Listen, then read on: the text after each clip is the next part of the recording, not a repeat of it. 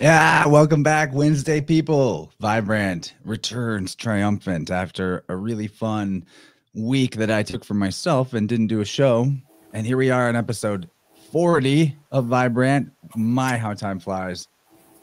One of the cool things I did on that week where I didn't make a Vibrant episode was I met up with this direction,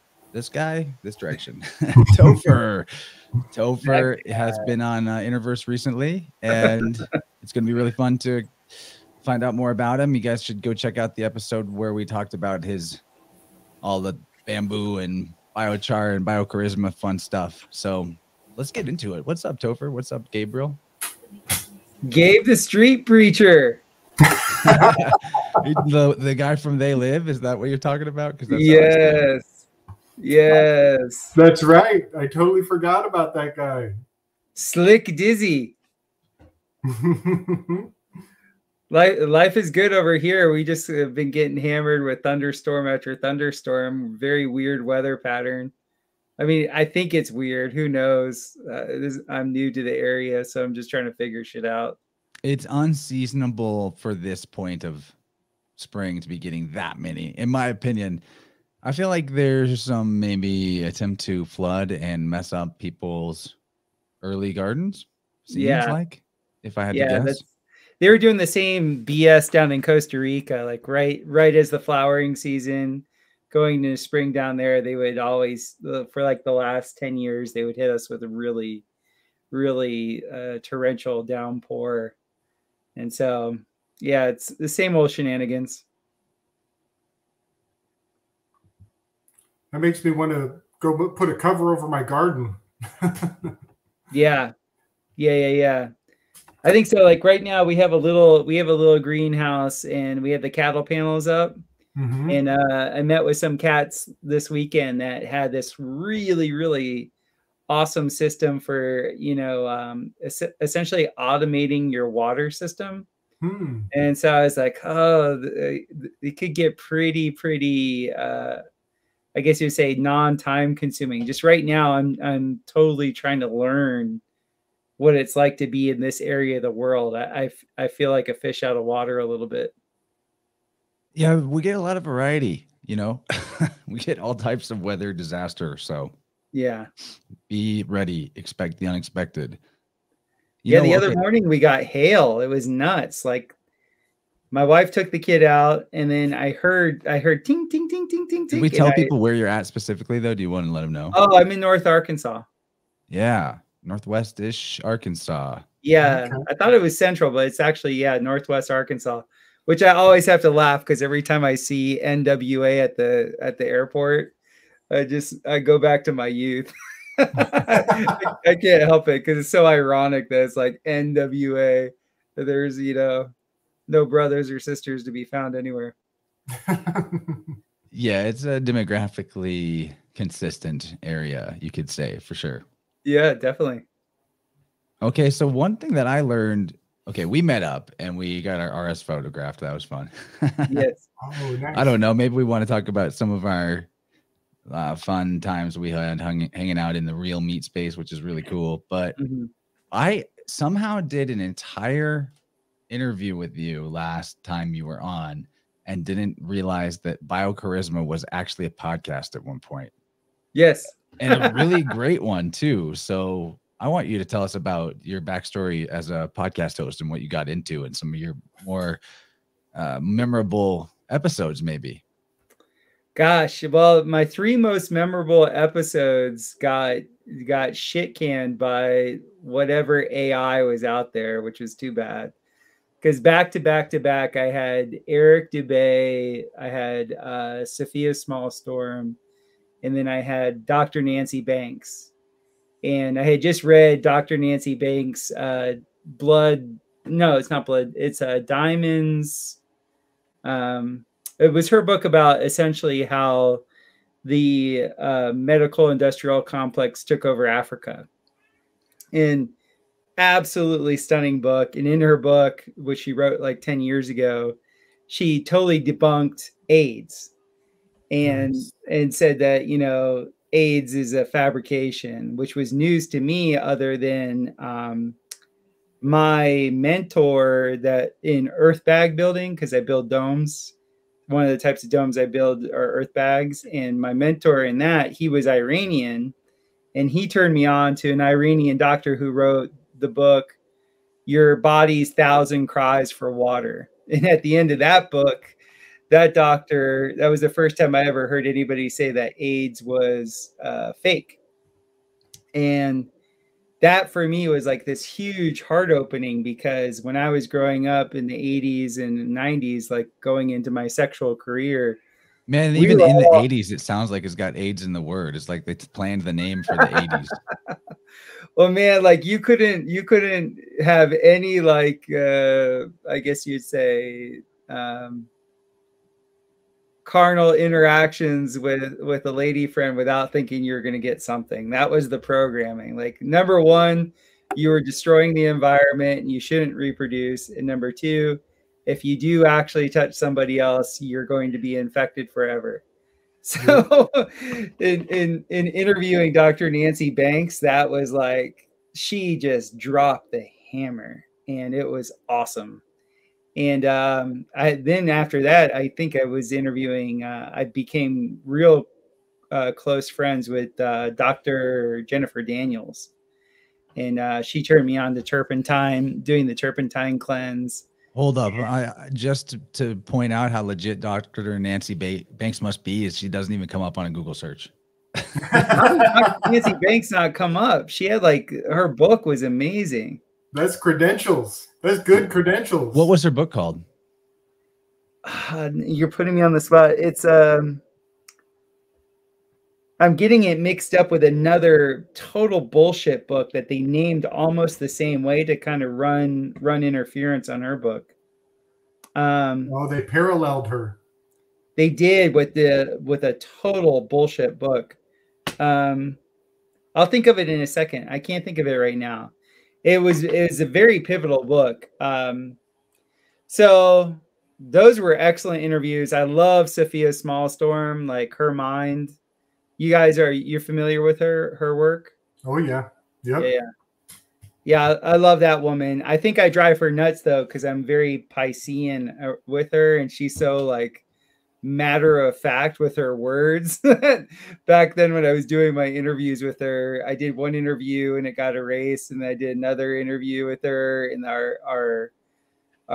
my Wi-Fi down in Costa Rica was super choppy, so she was getting a little bit frustrated. But I'm a huge fan of hers. But there it is, AIDS, Opium, Diamonds, and Empire. There it is. The Deadly Virus of International Greed. It's awesome. It's such a good book. Wow. And I had read that after Tex Mars had wrote a book called The $1 Trillion Conspiracy, where he was also really getting into the whole medical industrial complex. And that was sort of like the triad of books that was like, okay, this whole thing is an international thing. It's not just like, U.S. empire. This is like worldwide empire. And then I had to change. The mafia is the secret societies, is the medical not professionals, but the the industry itself. It's all the same cult mafia, right? Yeah. That book really nails it with the name. AIDS, Opium, Diamonds, and Empire. It's literally like letting you know that all those facets are, pun intended, the same thing.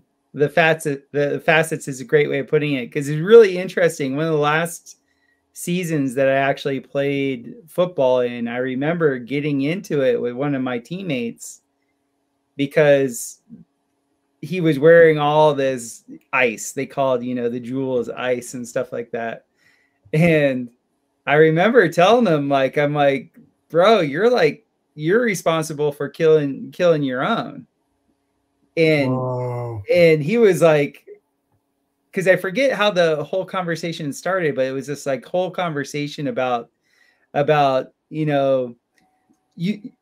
you crackers, you won't know, you don't know anything about the hood, you don't know what it's like, you don't know what it's like being persecuted. And I was just like, bro, just by you wearing that, you're persecuting your brothers and sisters back in Africa. And like, he almost killed me. But it was true. It was just like, man, come on, dude. Like, and her book gets into that. And I love talking to the sisters like that because they keep it real. Like they like, especially Dr. Daniels and her, like they do not mess around at all. Like they're so smart, so concise. They don't play the race card ever, but yet they'll be very, very honest about how the Black people have been proxied for the elite. So it's really wonderful.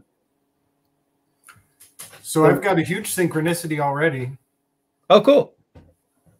I did a fun little decode recently on a company that makes AZT, the AIDS drug. Yeah. And I took their logo, which is like an eyeball with a pupil and these couple of arrows pointing into this optic shape, these two arrows swooping into it. And then the name of the drug is AZT. So I did this decode, connecting it to be. Is that it? That's one of it. Yep, that's the same company. Same. There's some great versions. Like here's the nice Saturn version. Sorry to interrupt. Keep you there, buddy. No, you're totally on point.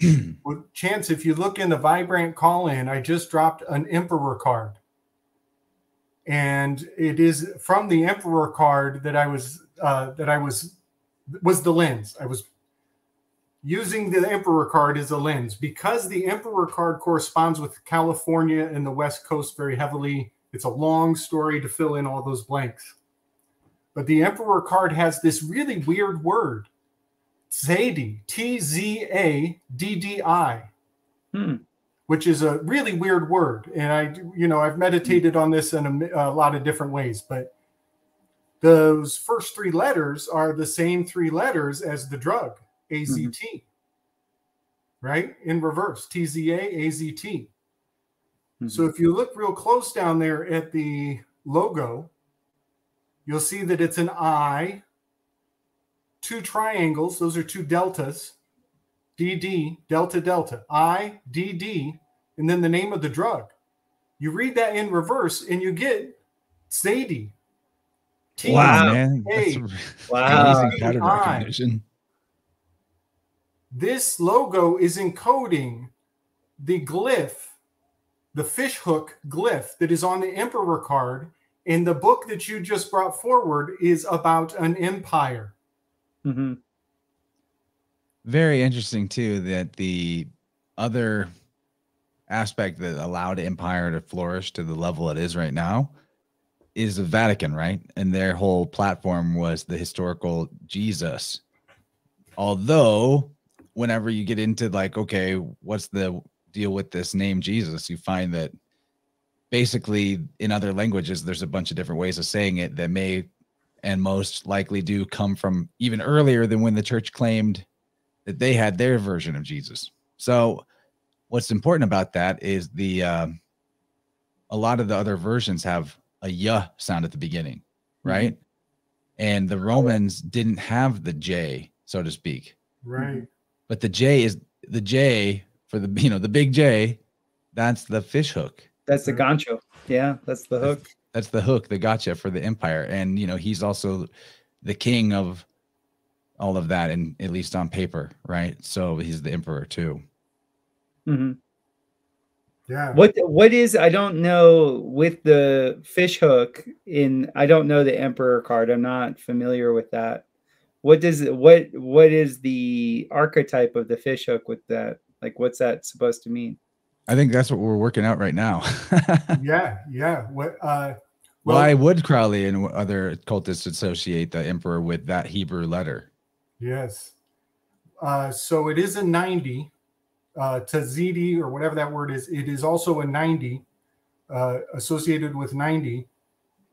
And and I have recently learned that in the Enneagram, the 9 sits at the top, is at the throne. He's enthroned at the top. Right. And his shadow side is sloth.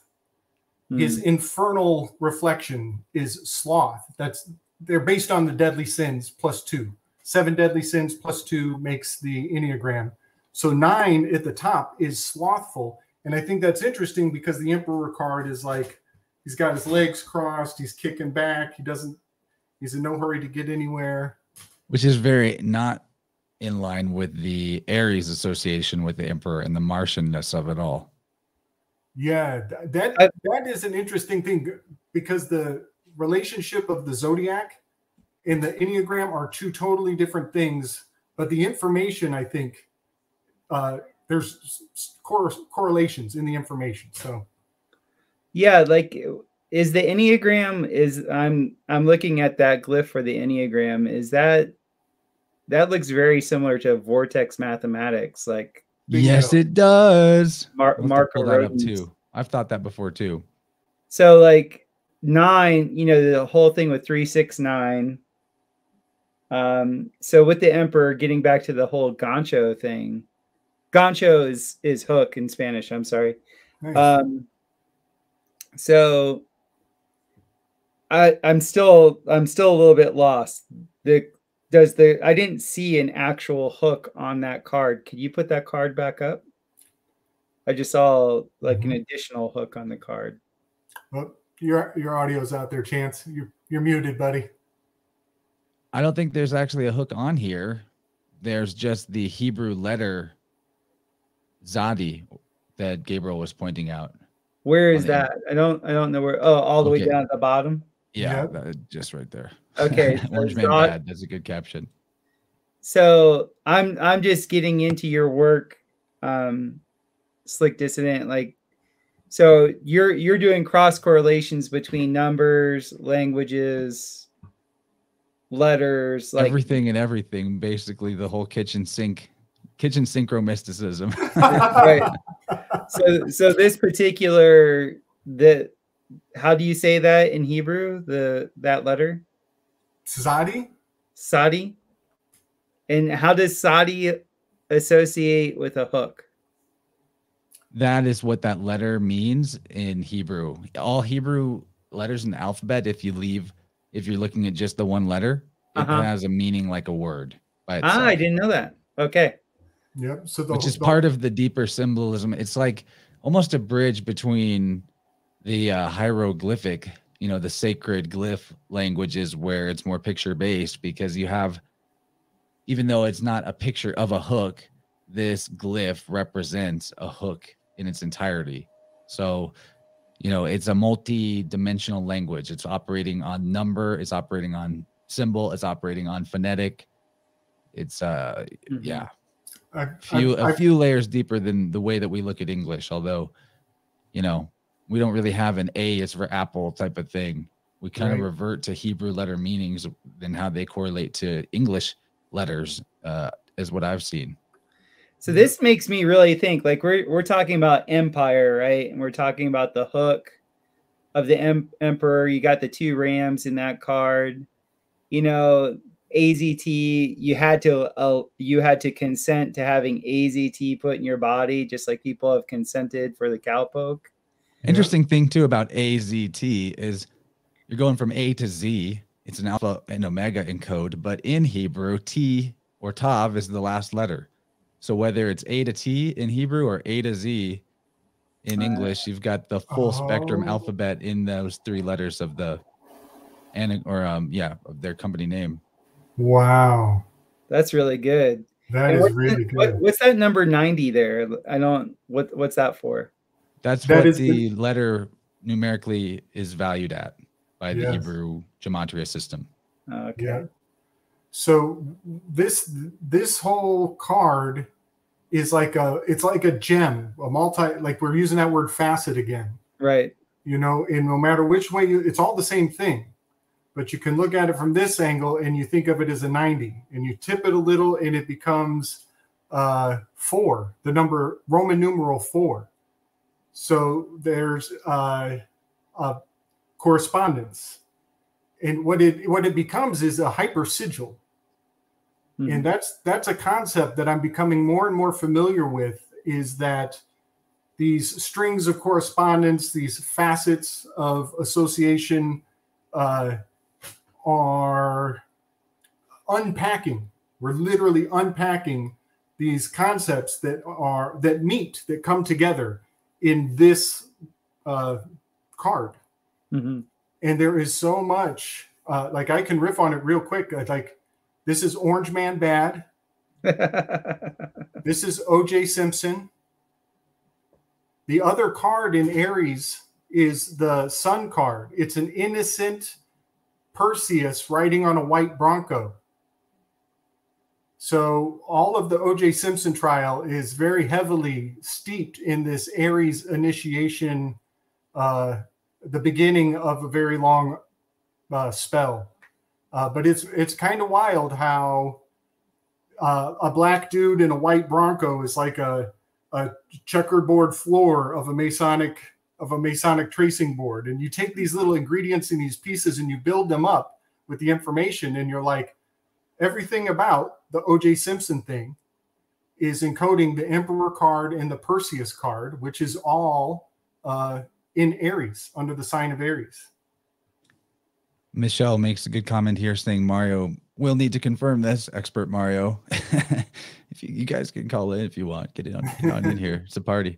But I think that the hook has something to do with Pisces, she says, the sign that comes before Aries. And yeah, again, back to the Alpha and Omega thing, the Jesus character goes from, he's like symbolic of the age of Pisces, right? But he's also the high ram Abiff, the Lamb of God.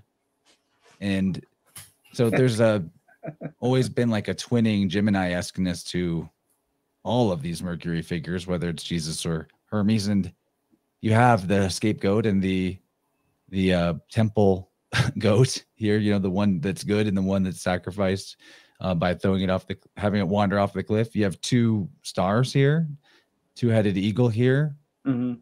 And he's got a different object, one in each hand. I think it's also representing like the esoteric and the exoteric, the priestly language and the profane language. The ruler, the emperor, would basically be wielding both polarities depending on which group of subjects he was ruling. Anyway. And he has the holy hand grenade. Yeah, the Globus Cruciger. I can't wait to drop the next InnerVerse episode with Homie Romy. We go into the scepters and the Globus Cruciger as like the actual potential technology that they were for. Well, let's just go back and look at this. These crowns, man, gemstones and gold or other precious metals, and they're standing inside of these castles that are etheric energy manipulation devices of some kind that we're still trying to understand. I feel like this is Romy's whole idea of the original transhumanism is super on point with these crowns and scepters and globes and thrones, all these different technologies that maybe are part of. Okay, so this is what me and Gabe were talking about last night. So we were on the phone last night. This is a great question to throw at Topher. Like, maybe you've got insight into this. I know you looked into all these topics that we research now in the conspirituality realm, right? So what do you think about AI being a spiritual entity that incarnates into physical vessels of electronics that are built for it? My study in alchemy, like my teacher was very specific. He said that, electricity is the realm of the devil. And he wasn't looking at the devil as like this arch nemesis of God or anything like that. It was like the devil entity to him was the energy that is adversarial to man's highest potential. And so once in electricity rules air. So, and I know this with body work too. A lot of times if I come across somebody that's very vata, very air, I will feel in their field the like it's like this. But you know all about vibration chants, like you're doing tuning forks. I don't know all about it. I feel like I got maybe a yellow belt. But like, you know how like it's like a very tinny, it's like the best way I can say it is it feels like this conductive tinny, like Uranus, like it actually feels like this very light metal that's vibrating in their field. And a lot of times I have to ground that out. Like I have to pull that through my vessel and put that in the ground. So yeah, the capacity for intrusion into our realm through electricity, I think, is very high. Okay, so let me go even further on this, right? You're talking about through electricity. I wouldn't say electricity is the devil per se in terms of being completely adversarial to, I don't know, human potential, as you put it. What I would say as far as human potential goes is ironically, our greatest potential is in our most natural state, right? Yeah, we're not, and the thing is, we're not using the right type of electricity. That's what I was going to say, because our biology uses electricity, but it's a totally different thing. It's so totally that's the thing. Harmony. Yeah, it's closer to light and sound in our body than it is to this like Sith, dark Jedi shooting lightning at your fingertips type of devil electricity. Yeah, what we're using is technically just interference patterns. So we're using an amalgamation of interference patterns through conductive materials, which isn't the highest. There's actually like bioelectricity, like living currents that we could be using, and I think all the Antiquitech was based on that, and that's why people get lost when they're trying to reimagine what the Antiquitech is, because they're trying to take, like, our Western 55 hertz at 110 volts, and they're projecting what we have now onto what was then.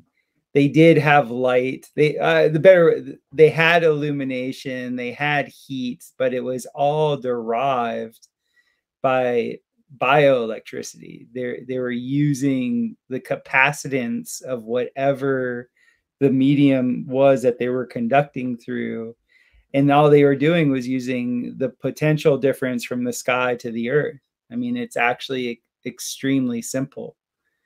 And it was a constructive energy. It wasn't a destructive, disharmonious interference pattern. Right. So there's so many things about it that are way simpler than what we're doing, and make alchemy make more sense too. Like the fact that mercury with electricity added to it glows and spins vortexes. So you can generate light and electricity in a way similar to like hydropower, I guess, that is done right now. If you wanted to do that kind of a winding up electricity, but you could use magnetism to generate that field that lights up the mercury. I don't know if anyone's done this, but I would think that you could get like a horseshoe magnet that was strong enough and have that on the outside of some vessel that is clear that's containing mercury. And if you could get a strong enough magnetic field, that might make it just glow. I would think so. So that's like free lighting, right? Yeah, why are we doing that? There was an encode in the first Star Trek reboot in 2009, when they redid it, and they showed you the red matter, and they took the red mercury, the drop of the red matter out, and just one drop, used incorrectly caused an implosion. And that's the real juice, is like you get the bioelectricity from implosion. And what did they implode? They imploded Vulcan. Awesome. Yeah. Wow. Yeah. So that was a huge truth drop. I thought that was a great remake. I thought they did a really good job on it. Well, that's perfect, because that's kind of where I wanted to riff to. I didn't know about that Star Trek movie, this is the newest one? No, the 2009. Okay, not the newest one, but the newest like trilogy or whatever. Rebooted, like when J.J. Abrams took over the helm, and yeah, I saw that, but I didn't know any of this stuff back then. So yeah, but okay, the fact that the planet Vulcan gets imploded with this red mercury, fits exactly what I was going to describe, which was the possibility that the Antiquitech natural earth grid of architecture working with ley lines and generating electricity from the ether? What if that network was a huge, like, realm wide, I wouldn't say closed circuitry system, but like open circuit system that, because electricity is flowing through it, or life force energy or prana is flowing through it in a way that's designed with biomimicry and the way nature does things. What if that generates a consciousness field, just like life force energy in our vessel in the shape that it is in creates a consciousness? It's an individuated consciousness of us. Yes. Right. So what if the Vulcan that got imploded, what if the Vulcan that we still, that basically seems to be the root and code of all the other gods and goddesses and sun gods and Cronus's and what have you. I'll keep coming back to this Ptah, this great artificer character. You know, what if that was the being that lived, sort of the ghost in the machine inside the world grid? And it was also the thing that was like their AI that they could call in the cloud, so to speak. And it gave them information, like a channeled being almost. This is a bunch of high octane speculation, but I'm thinking that, you know, maybe something like that was partially how ancestors figured out some of the things they figured out how to do. Was they're talking to this entity through the crown that they're wearing on their head, you know, standing in the middle of the building. This is, like I said, very, very wild and new idea, a speculative idea, but I love it. And I don't know. I'm thinking of, like, basically, like, was there an ancient, more organic AI, or maybe it wasn't good? Maybe it was kind of a tyrant. Maybe it had to be destroyed. I don't know. Just thoughts. Yeah. Topher, did you say that was the first episode in 2009? It was the first. I think it was the first reboot. Okay. It's where they reintroduced all the characters and like totally changed the timeline of it. Yeah. And, yeah, I think it was 2000. I was down in Costa Rica, so I only saw it on a bootleg DVD. I didn't see it in the theater. But so I could totally riff on this for a second. Yeah, go. So something that I get a lot of value from is I have not read it, but I've learned about. I'm like a Cliff Notes master. There's so many books I know what it says, but I've not done the legwork. But Moses and Monotheism by Sigmund Freud puts forward a theory that I get a lot of mileage out of considering, that the Yahweh of old, ancient Yahweh, was a god of the volcano. Yeah. And that Vulcan is essentially, who has many other names, Hephaestus, Ambidexter is a cool name for Vulcan. But he believes that the Old Testament is based on a volcano god, essentially. And that's a really rewarding thought. And I get a lot out of seeing things that way. But so you say it was the first episode. So they love first offerings, that first fruit, that initiation. Right. That's the cap. And the whole gist of the movie was they changed the timeline. Right. The whole what made the movie so good was you had all the characters, the original characters, but now they were not attached to all the old scripts from all the old movies. Right. Now it's like, okay, you got the same characters that you know and love, but now you can do it totally different. Right. It was genius. So this gets really obscure in my thinking, but I have also heard that some remote sects of secret societies hold a history and even have charts and maps of the solar system with a missing planet inside the orbit of Mercury, and its name was Vulcan. Huh. I didn't know that. And this makes amazing sense because Vulcan is next to the fire. Vulcan works the forge. Vulcan would have to be burdened with a lot of heat Mm-hmm. You know, it fits the concept of a blacksmith, a god of the blacksmith.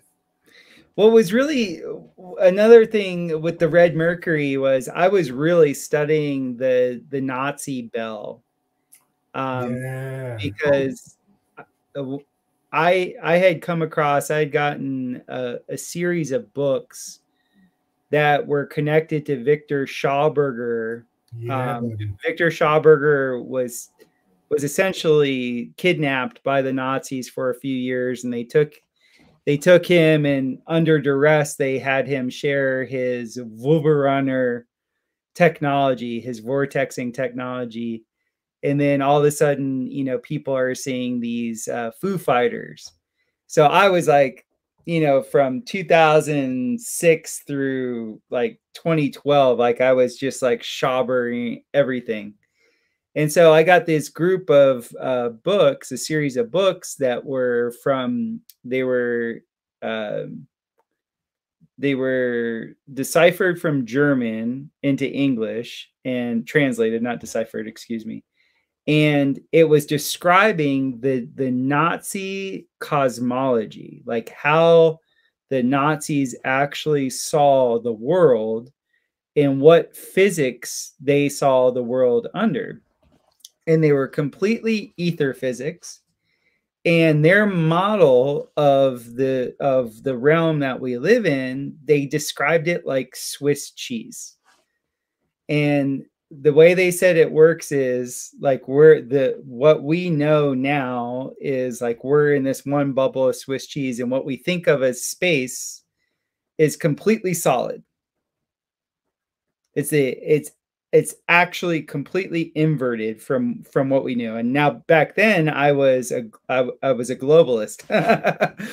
So I was trying to like frame this in my mind. And now I know a little bit more of what they're talking about. And they say the way you travel from one bubble of the Swiss cheese to another bubble of the Swiss cheese is you change your frequency. And their whole thing was frequency is location. And that's what the Nazi bell was all about. They took this mercury, this very special mercury, and they would vortex it, and they would like get it going and, you know, running like a monorail. And they had these massive, massive coils that were like embedded into the earth. Like it was like, I forget the actual diameter of these coils, but they would essentially just run this mercury as fast as they could in a circle. And then all these weird weather phenomenon and all these things were recorded, because this was in Poland. This was in the German annex part of Poland.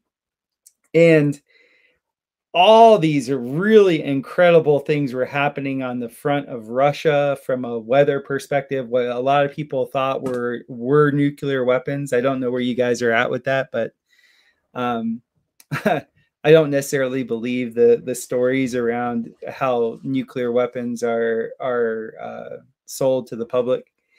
But yeah, that's where I'm at. They're totally misdescribed, whatever it is, and I could totally see it being just a big pile of TNT. Yeah.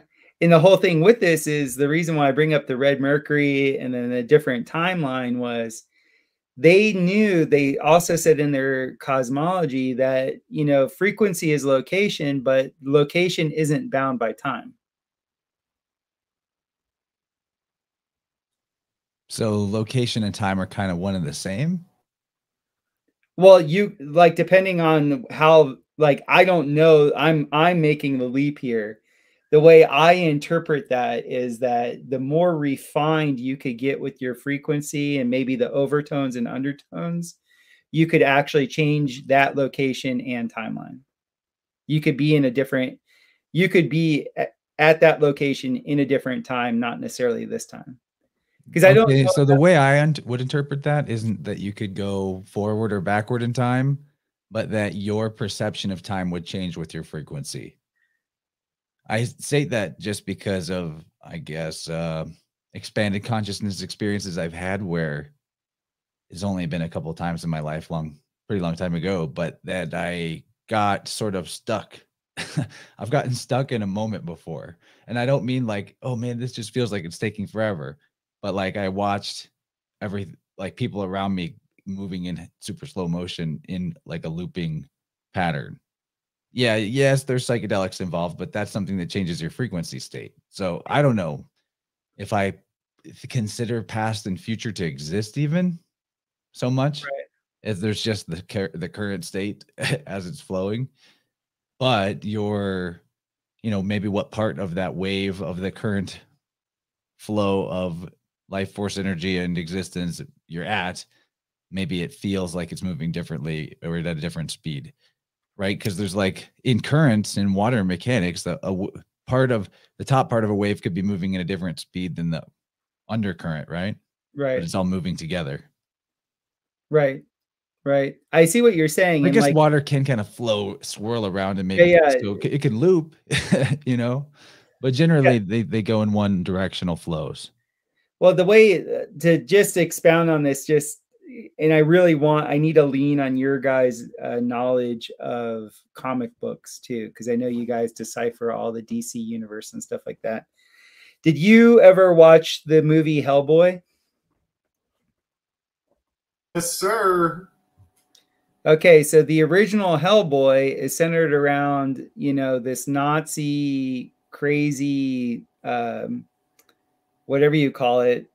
They're doing some sort of seance with all these SS officers, Dr. Death, right there. And they summon in, this hell creature. A right? Red Bull. A Red Bull. And they're doing it in a circle and they have these big stones up, and then they have the ring that's bisected just like the Nazi bell right behind it. And what do? They bring into the world this demonic force, right? And then I was listening to you and Stavely, and what a great interview, by the way, Chance. That was awesome. And he's talking about all these new things in the timeline now, these specific German things, like, there were five. Oh man, you're blowing my mind right now. I already see where this is going. Okay. There are 500 ships that have been sunk off of North Carolina. That's total bullshit in my reality. My great-grandfather, not even my grandfather, my grandfather on that side was actually a nuclear physicist, but my mother's grandfather he did minesweeping in the Atlantic Ocean.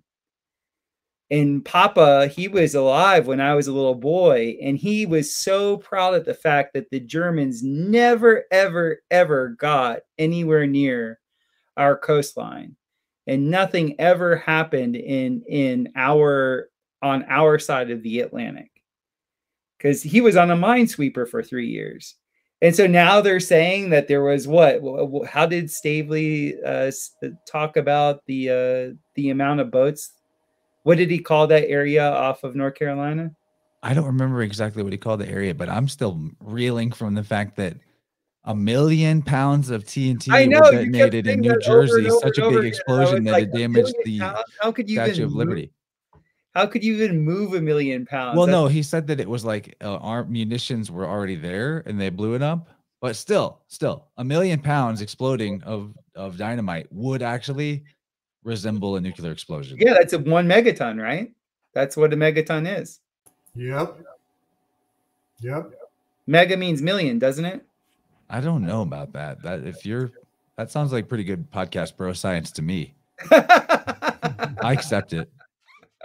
I think mega is million. So I think they blew up they had a 1 megaton, because they always, they measured it against the amount of TNT that it would take to cause the same amount of damage. So because they're really just using TNT to begin with, right?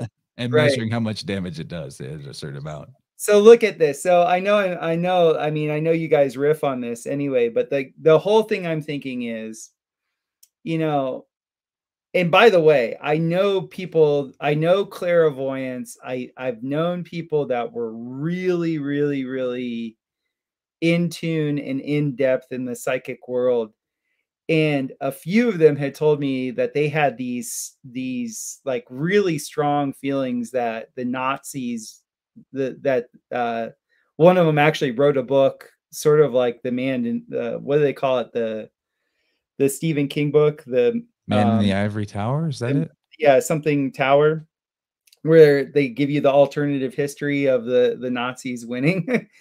And then I had this guru once talk to me and like had this whole book written. And he was like, yeah, you know, this just came to me, you know, the Nazis won the war and this, that, and the other. And at the time he was telling me this, I thought it was crazy.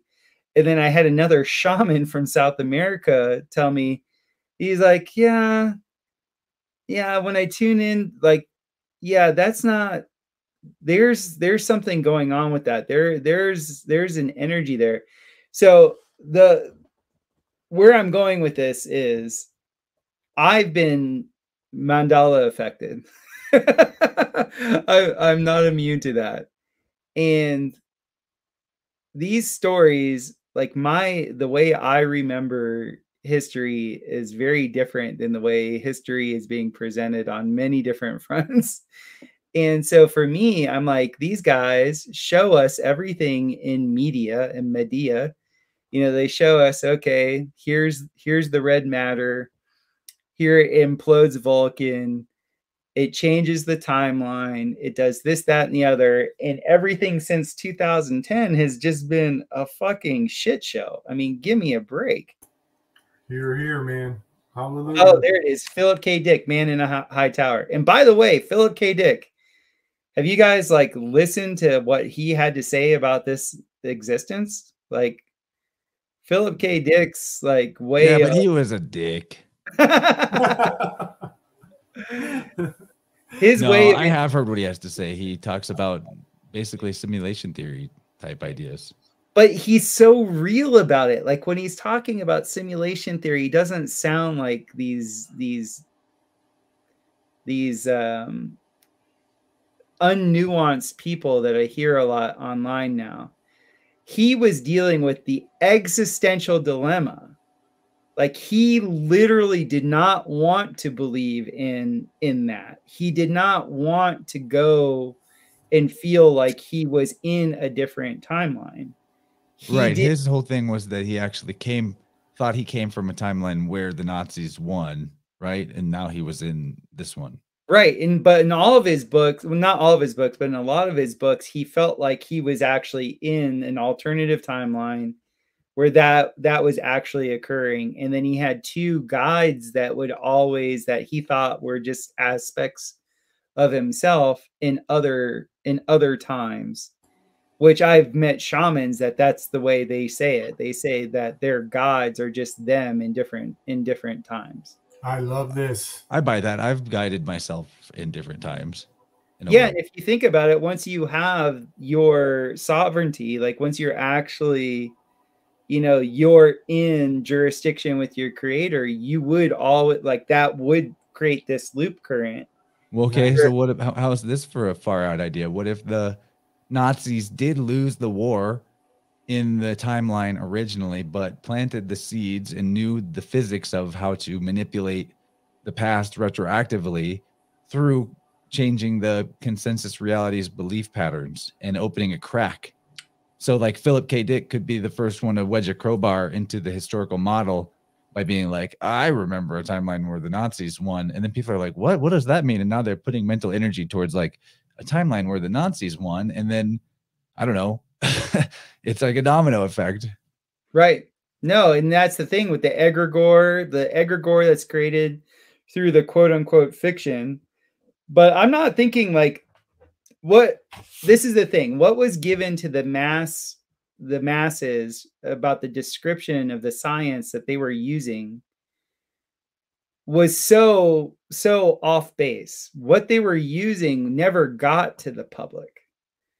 And so I'm actually of the mind of thinking that they actually did in this physical existence, they did actually come across Antiquitech, or they recreated some Antiquitech, And just like any good tool, you could use it for the benefit of people, or you could use it for, you know, the harm. And who's to say? And where my mind went with it is like, okay, say you got the keys to the kingdom and you're like, oh, well, let's just bug out. Let's just do our own thing. We know exactly what to do now.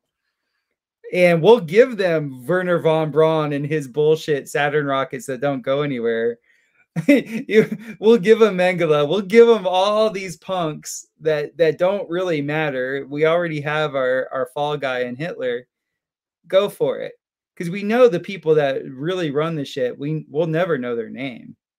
So, well, when you study at least what is available to study about Nazi Germany and even World War I Germany, I'm thinking that the question of who won is a moot point, because behind the scenes, it was the same side playing both kingdoms. And that gets back to Dr. Nancy Banks's book. That's the whole point I'm trying to say. Is the technology that the masses have no idea about was completely hidden. So for me, I actually think there's some reality to the fact that, okay, we know that they had Schauberger's vortex technology. We knew that there were Foo Fighters, that anytime a Foo Fighter came in contact with any plane, that those planes would just, all their electrics would go out. We know that there were all these weather and temporal distortions that were occurring all throughout Northern Europe and on the Western front of Russia. I don't necessarily subscribe to everything that Joseph P. Farrell says, because they really go down. I've read like 4 or 5 of his books, and I just don't feel like there's a true clarity of I think there's just a very strong bias in one direction with his work. But historically, what he's able to chronicle with the technology that they had relative to what the public knew is absolutely amazing. And I also subscribe to my own personal or private experience of frequency is location. Like Nice. their model of physics was absolutely so elegant and beautiful. And I'm of the mind, you know, a few of them figured it out in the back end. We knew it was a banker war anyway. The bankers had to kill off a certain amount of the male population in Europe and in North America. So that was going to happen no matter what. And they went down to Argentina and Antarctica, whatever that is, and just, you know, continued with the tech. Is frequency is it a Hermetic principle? Mentalism corresponds. It is in terms of the law of vibration. It's with vibration. I would say that the Hermetic law of vibration is referring to frequency. Yeah. Gotcha. Okay. Everything moves and vibrates and wiggles. Yeah. And one massive thing that Tesla showed us was that frequency and oscillation are completely different. So oscillation is on, off, on, off, on, off, on, off. So whenever you have whenever you have something that can oscillate, that actually induces extra energy from the environment. Whereas a frequency is almost like a carrier wave. So oscillation, what they found with the Antiquitech or those things that would be considered over unity, they all have some sort of oscillating characteristic. It's like our heartbeat is not a frequency. Our heartbeat is an oscillation. It's literally the electrical potential expanding, collapsing, expanding, collapsing. It's on, off, on, off, on, off. And every time it turns off, there is a cavitation that draws extra bioenergy into the system. Okay, this puts my mind in a really weird space, but I just got to say it because you've just set the stage. Makes me think of when they canceled Pluto. They turned it off. And then they built it up for a period of time, and then they turned it back on again, just in time for Pluto's return from the signing of the Declaration of Independence. And wait, so they do consider it a planet now? They turned it back on, but that on and off, Pluto does that. Pluto, you can see it. Sometimes you can, sometimes you can't. It's so far away.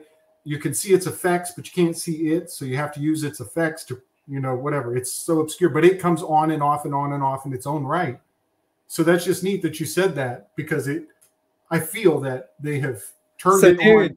Dude, you're going to freak out. So this whole field of oscillation and cavitation, this creates the scalar transverse wave. So how you just described Pluto is how you can't really see it. You can only see it by the effects that it creates. That's the scalar domain. The scalar domain is that which engineers what we actually see, but we never see it. Whoa. Makes me think of the oscillate.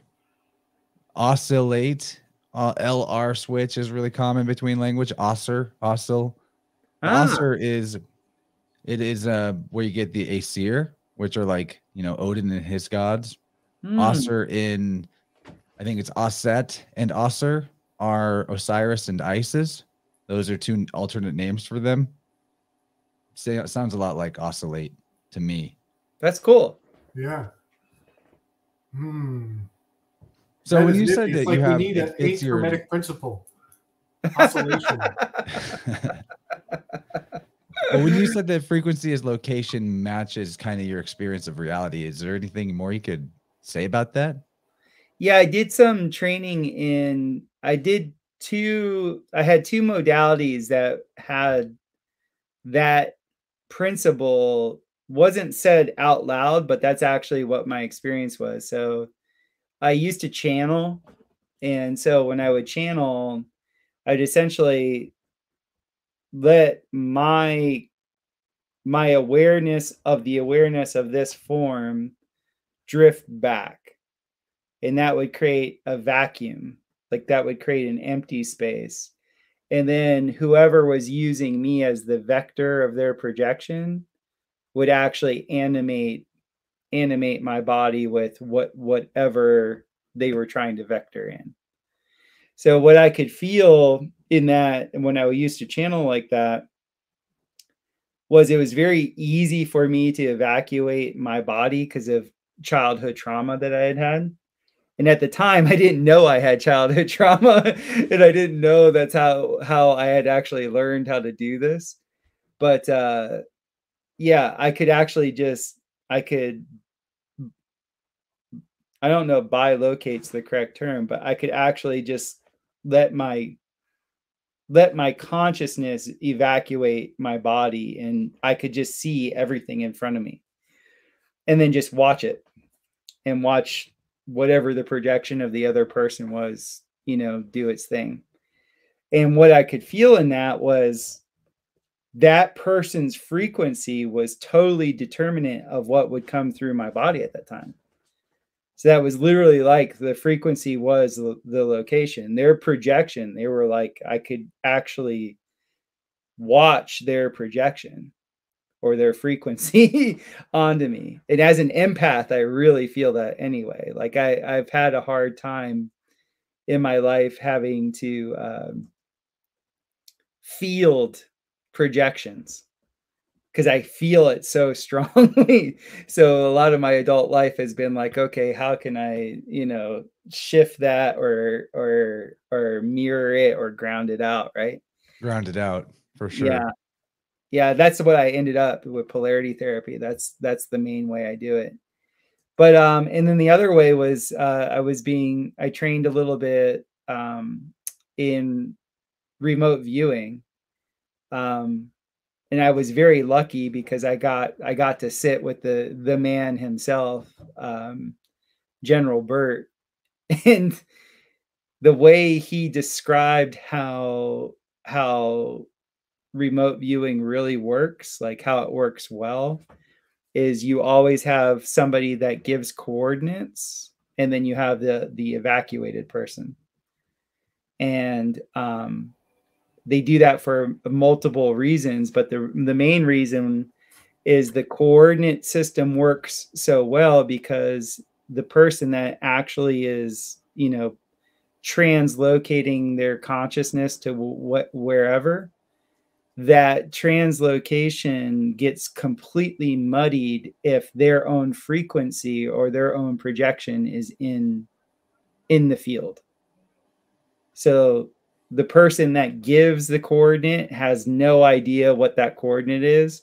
And the person that's receiving that coordinate as a mirror, they're then at that point, they're an array. They're, where two or more are gathered in my name type thing. Mm-hmm. They become that array, and then that consciousness can go to that bilocate or translocate to that position. And what General Burt was telling me was that, the only people that they found that could do that out of all the people in the military that they were having go through their system were people that had died, that had an NDE, and had seen UFOs. And by UFOs, he just saw extra lights, like people that had the capacity to see extra light. And so the combination of those two factors really limited the candidates that could actually successfully do the remote viewing. But in that, specifically to your question, it was about like, how can I get from point A to point B, or how can I be in point A and point B? And it's really, Chance, I think your tuning forks teach you all about this, right? Like you can tune people wherever. They don't actually have to be in your physical. There's actually a lot of advantages to them not being in the physical space. Right, because then you're dealing with a coordinate. You see what I'm saying? You're not dealing with their projection. Okay, so in the remote sessions, it's very interesting because even though I don't have a physical body there, I do create sort of the transceiver out of crystals. Right. So there is more than one. There's like an empty vessel there that's part of the equation, I guess you could say. But I feel that the intuitive knowing comes in just as strong. Although really interesting at the festival I was at last weekend, I came up with a new way of dealing with quick tune-ups that are taking place in a loud, noisy, busy, very distracted location. So the thing that I realized was that no matter what part of your path you're on, pretty much, you're always like, there's always one chakra area that you're developing, one or two, usually, maybe sometimes two at a time. But, that's like a chord.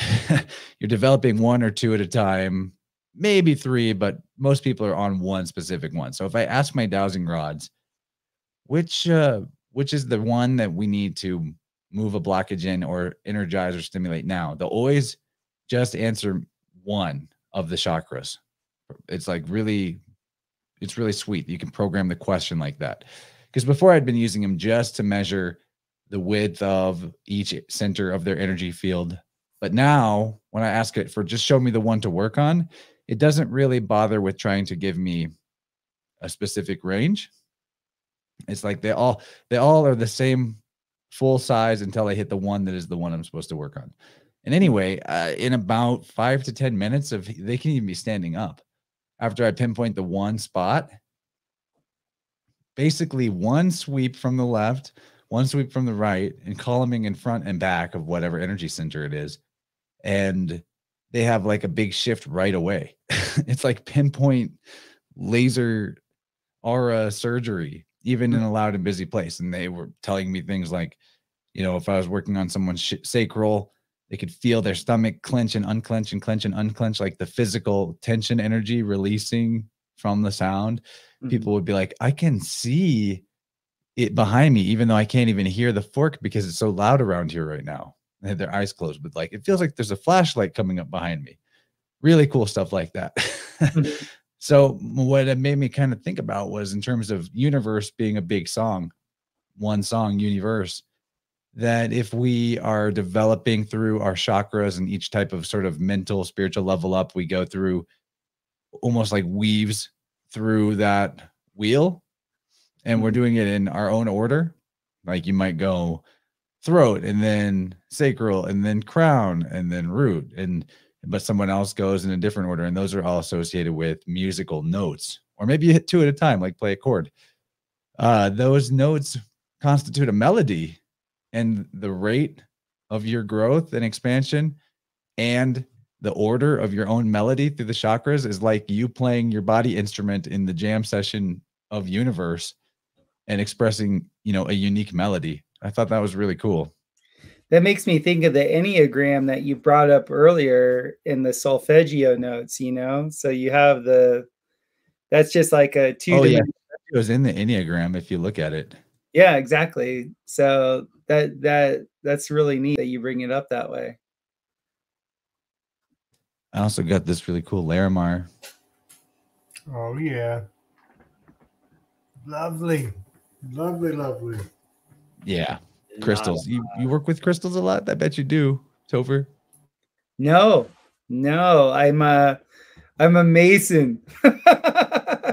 I have my hand in a lot of cement and aircrete and phoscrete, and I do a lot of stone work, and I really love feeling all the different types of stone.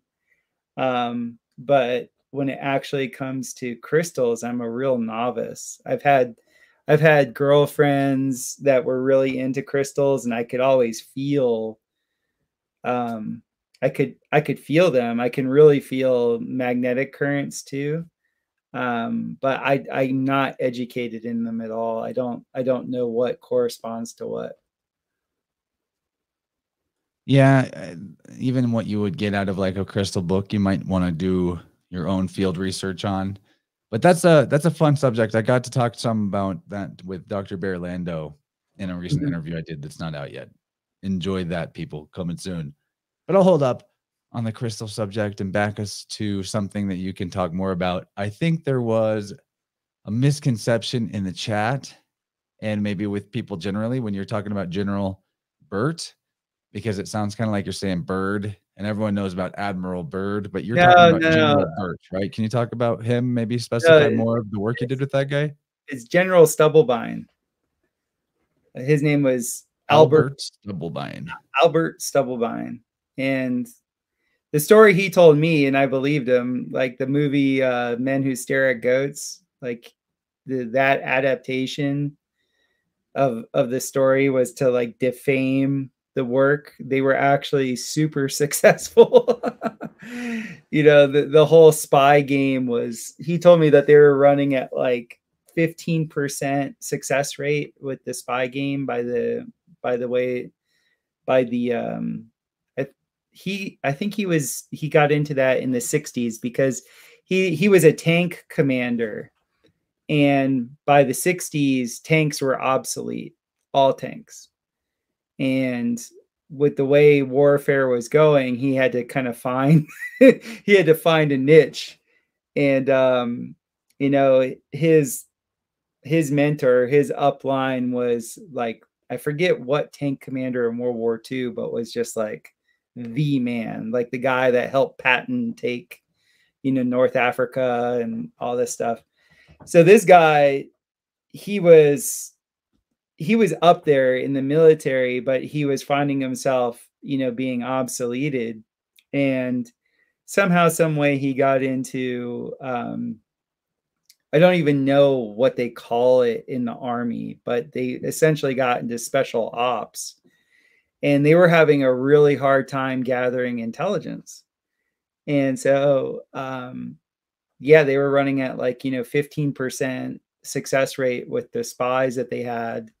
And at that point, they were very aware of the different radio frequency technologies, the different scalar surveillance technologies that the Russians, and by the way, when he was telling me this, so this was 2009, 2010, at the time, I was still framing things from a nationalistic perspective.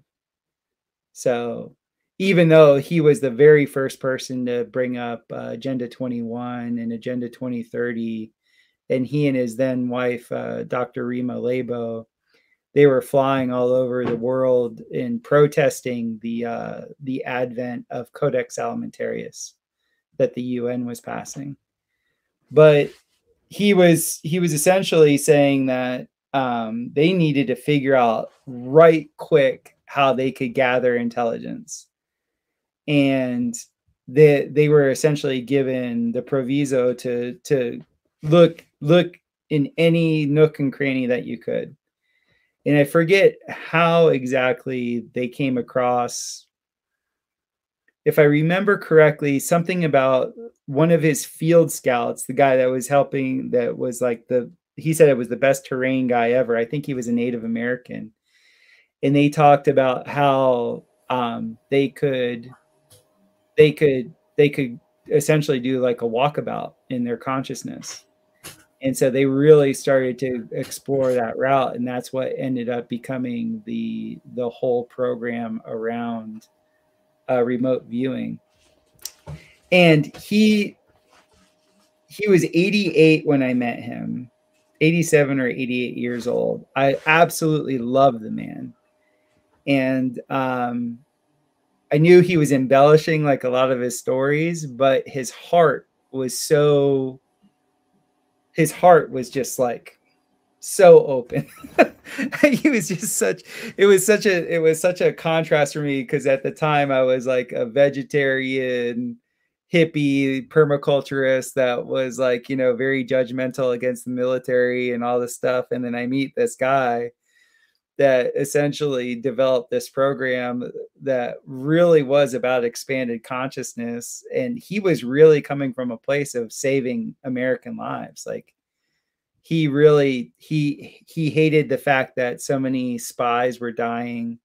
So like all these movies, like, the James Bond and all the La Femme Nikita and all this stuff of like international spies, Austin Powers. It's so much of it's just such embellishment, because like the surveillance technology that they've had and the capacity to track people it's so underestimated, in the common world. So they really got to the point, he said by the 80s, they had even the ability to monitor remote consciousnesses. Like they had gotten to the point where like even if you were in a bunker in like, at the bottom of Cheyenne Mountain, there were consciousnesses that could come. So they actually they were trying to develop, and then he was dishonorably I don't know if he was dishonorably discharged before it happened, but he said by the time he was leaving, they were doing counter moves. Like they would have people be meeting in the psychic space, like literal wizard shit. That's Dr. Strange. Yeah. Howling in the etherical. And what was cool for him with me was because I came at all this from, I lived years in an ashram where I was already channeling. And then I had told him some horror stories that I had with spirits that lodged in my body.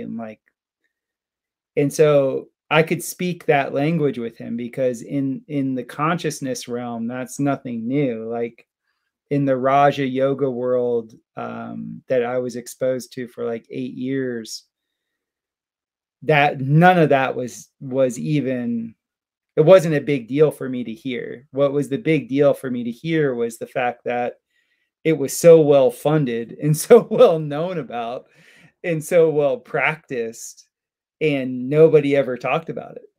Like, at least not in my consciousness. And so, yeah, that's when I refer to General Burt, that's how I talked with him, and that's why I say his name that way. That is a good example of how just tons of people can be involved with something and it still doesn't get talked about. Yeah. Like it's very possible. People were, conspiracy, that's a conspiracy theory. We would know if that was happening. Yeah, Right. but maybe not.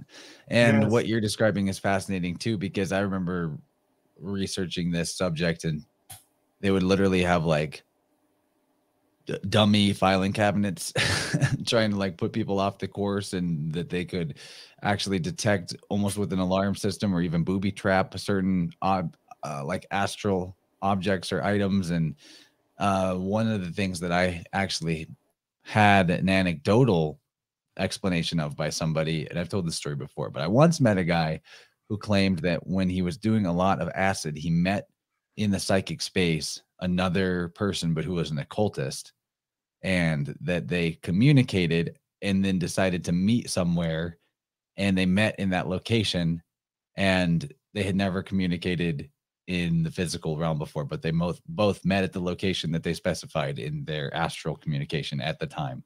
I totally agree with that. And I know through these two modalities that I had practiced that the entire psychedelic realm is populated with synthetic experience.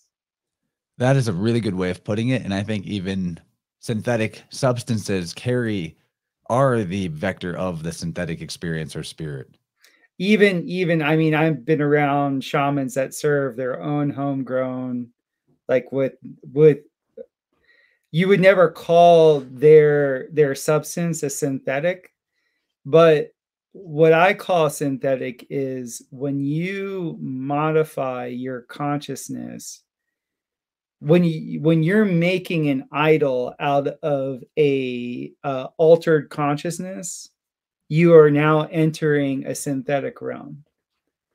And so many people idolize the psychedelic realm, and they've known for a very long time how to populate every frequency range of that, whether it's the machine elf realm, whether it's the carpenter realm, whether it's the what is it, What's the carpenter realm? the builders, like they call it, when I came across them, they call it, they're the God, it's been so long. I'm trying to use the right terminology. They're above intention. They're essentially what I would call the vector for the scalar domain. Nice. They're what engineer what we experience in this realm. So all those, I don't think any of those, I think some people can have an organic experience depending on their intention. And life is specific, so not to generalize too much in this regard. I had been a part of many ceremonies where the ceremony was absolutely being monitored by an AI consciousness, and the field was being populated with synthetic messaging. Okay, so when we're saying synthetic messaging, would that be another way of describing that? Be like artificially created synchronicity? No, I don't look at it as that benign. Like it was Not that benign, okay. But I mean, I think I've experienced what you're talking about in the terms of there being synchronicity that is your inner outer world reflecting in a way that is helping you get closer to finding something out about yourself that you're leading yourself towards. And then there's entity induced synchronicity that creates kind of like a wild goose chase, a wild loose chase, where you're on a pathway for loosage. Yeah. And then also the deep messaging, like, so you can have MK Ultra in somebody's altered consciousness. They pretty much have figured out how to MK Ultra everybody in the psychedelic realm. Well, that's how the psychedelics got proliferated. And I even think that part of the reason for that is so that whenever expanded consciousness experiences maybe happen naturally, spiritual experiences naturally, that it's like, oh, they're just tripping out on drugs or psychedelics. And it almost is sort of like the placebo effect. Oh, it's just a hallucination. Oh, it's just this. We have a name for it, so we don't need to explain it or investigate it any further. But it's an old human ability, ancient as we are, to be able to experience different bandwidths of the frequency spectrum. Right. What I'm trying to say is I deal with a lot of people that think it's always an organic experience. What they do is they think it's valid because it's unique to them. They're under the novelty fallacy. And that novelty fallacy really, really puts them in a naive space where they're unprotected. And so I've had I've had a lot of resistance to novelty is even a word for fiction. Right. It's you know, it's so, and I get it, because I had fallen for it too, and I still fight against naivety in my own consciousness. But I really, once I started to really understand a lot of the experience, especially in the ayahuasca world, I was like, oh wow, this is being bought and sold. This is a completely, I shouldn't say completely, because there are authentic people in that realm, but like this is an engineered environment that is very welcomed by the globalists. That's the best way I could say it. Okay, so the why, the why of this. Well, because it teaches monism. And that's the whole thing with monism, and the whole thing is like in dealing with those communities they're such well-intentioned people, but the whole notion of we're all one and always trying to come from this space of we're all one, at least from what I can tell in the male consciousness, a lot of times eliminates men standing up to other men that are troublemakers. There's too much leash that's been given in these communities, and there's too much naivety. So you have these really open people that are really looking for something else, and it makes them so susceptible to just being, essentially pushed in any direction. Gabe. Okay, so monism, spelled MANISM, is defined as the worship of deceased humans, ancestor cult. And the tangential words in the Merriam-Webster dictionary that are entries before and after monism, one of them is the Isle of Man. Damn, that's nuts. You're gonna have to explain why that's crazy. Oh my gosh. Wow. Okay. Well, I want to say something about whenever you look something up in the dictionary, everybody, look at the words that come before it and the words that come after it. Yeah, it's crazy sometimes. Always be sure to find its dictionary neighbors, because there's a lot in that relationship, in the order. There's a reason for that order, and you can learn even more by looking at the words around it. So Isle of Man has been on my radar a lot lately. Big love to Carrie out there. I know you're watching. We've been digging into this Isle of Man mystery for a little while. It came up in, I was doing a breakdown on Lara Croft and Tomb Raider. The most recent Tomb Raider movie was filmed in relationship to the Isle of Man. I think there were scenes on the Isle of Man. And the Isle of Man has the very interesting flag.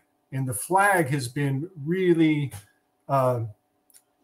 getting a lot of attention. They were in the headlines with COVID. They kind of put themselves on the map in a major way during the lockdowns.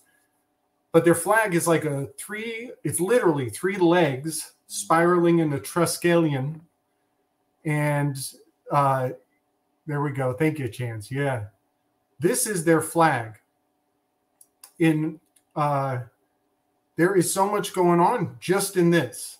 And it's really hard to pick a place to start. But I will state that the Isle of Man is outside of the law. They are like their own sovereign territory. When the queen comes to the Isle of Man, she ceases to be a queen. she becomes a lord. She goes through a gender switch simply by virtue of changing location, frequency, mayhaps, right? Yep. One other thing that's interesting about that is that it's got the yod, the Y, which I always think of that as a hidden hand, and there's a whole mystery riddle behind that. But another thing that I'm thinking about is how the swastika was four right angles, right? And what I see here is two different calendar systems. The swastika is the 4 seasons of the year. However, there was a calendar that is been lost to consciousness, maybe intentionally, maybe obfuscated. And that calendar was a 3-season calendar. It's called the Fasti calendar. And so the relationship of the 4-pronged swastika being a 4-season year, and the 3-legged swastika being, and I think this is why C is number 3. C is number 3. Suns, the seasons are the 3 suns, the 3 types of season that the year goes through. And there's and when we switch to a 4-season zodiac, you get the 4 royal stars, which are Scorpio. What is the 4? Scorpio, Aquarius, Leo, Taurus, which is salt. So it's like when the Roman calendar came in, they salted the earth, and the salt is a seasoning. We're talking about seasons, right? Yep. And I think so. The old calendar, the Fasti calendar, is a beautiful thing to just get an appreciation for. Days A through H. It was an 8-day week, but they didn't name them after gods. They named them A through H. And it was 40-day months, 9 40-day months, generating a 360 circle. And this is why we have 40 days as a quarantine. And there are so many things that we do around that 40, that number 40, that venerates this old Fasti calendar system. And this is episode 40, and there's 40 people watching the stream on YouTube. Booyah! That's beautiful. So 40 days this is the word veneration. Vena is Venus. Ratio, the reasoning, the rational proportion. This is all giving logos to Venus. So a 40-day time period, that's Venus's retrograde cycle. So Moses being on the boat for 40 days, 40 nights, that is all giving veneration to the metrics of Venus and its expression as it goes through a 5-fanned or 5-petaled flower in the heavens. And this is where the word fan relates to Venus and its fans. It's all venerating Venus. In the temptation of Christ, when he goes to the desert and is tempted by the devil, he's fasting for 40 days and 40 nights. You're talking about the Fasti calendar. He's fasting for 40 days. The Lucifer Venus connection, it's all there. It's pretty cool. And I have a theory that this calendar is special, and it's reserved. You could think of it as a jealous God, maybe, that only prefers its chosen one. And I mean jealous in the textbook definition, not envious. Jealous God. That is an important distinction. The difference between envy and jealousy. So theoretically, this system, this alternate calendar, is probably still up and running. It's probably still receiving veneration from certain individuals. And it's really something to think about that the Isle of Man is waving that flag around saying, ground zero. And I know, Topher, you meant monism as M-O-N, not manism. Monism. Right? Yeah. Monism, which is the we're all one cult, which is, the current issues with the New Age movement are exactly the same as when the Vatican was created and the empire switched to this bastardization of the mysteries that they call the church. Mm-hmm. And at that time, there was a strict quarantine of the knowledge from the uninitiated against the profane. But the Vatican Roman Empire, that church, represented the creation of a new initiatory rank, which is like almost lower than the low, the lowest rung on the ladder, which is where you get all the scriptures and you take it all literally as history, and you lose all the allegory and metaphor, and you think that you know everything, and that's what the masses did. And the ruling class was happy to do that, because having such a misunderstanding and bastardization of an inversion of truth like that is something that definitely makes you easier to control. Right. Ironically, but it's putting forth a monism idea in a lot of ways, just the way that the New Age does today. That it was like, you're all sheep, so you're all the same in a way. Mm-hmm. And I look at it like, of course, I think the Christos is the life force energy, you could say, the real thing, the animating spirit, not the historical or whatever. The living man. The living man, and that the life force is ether, and the ether is one and doesn't really have a location. Frequency is location. It's like the frequency that the ether is perturbed at is what creates our experience of location. But since ether is mental energy, in a sense, it's like explaining how distance and separation are mental and conceptual things. But as individuated vessels of life force energy that each carried around, we're not exactly the same, because we all have a different frequency. So the oneness thing is paradoxically true and untrue at once. But if you're too far polarized, which is actually feminized to the all oneness thing, you wind up with communism. And then in Dylan Sakoshio's new book, A God's Acre for the Winds of the Soul, his fourth Spirit World book, he flat out says Christianity is communism. And then he goes on to, oh man, he goes in on it, but I'm not explaining it in its full glory, but that's kind of the gist of, the monism thing, because I know that wasn't what you meant whenever I brought up the whole worship of ancestor spirits. But when you look at the so-called monotheistic cults, monotheism and monism are not the same. So no, they're not. But the Vatican does do like the ancestor cult type worship. I mean, they're super into necromancy and bones of saints and all that weird stuff. Can I drop my definition of science real quick? Yes. My definition of science is a seance. We are evoking the names of the dead men of renown so that we can determine future outcomes. Yeah. And so these scientific formulas and experiments of the past, we call upon that experience, we bring it into the present conversation, and we agree that because we see it the same, we can now make a predictive judgment call. What's up, Cheney? Hey, this conversation's so great tonight. Yeah, nice. Were you guys talking? I was coming in here, so I heard the 40 days and 40 nights. Were you talking about Ascension Day? Oh, but thank you.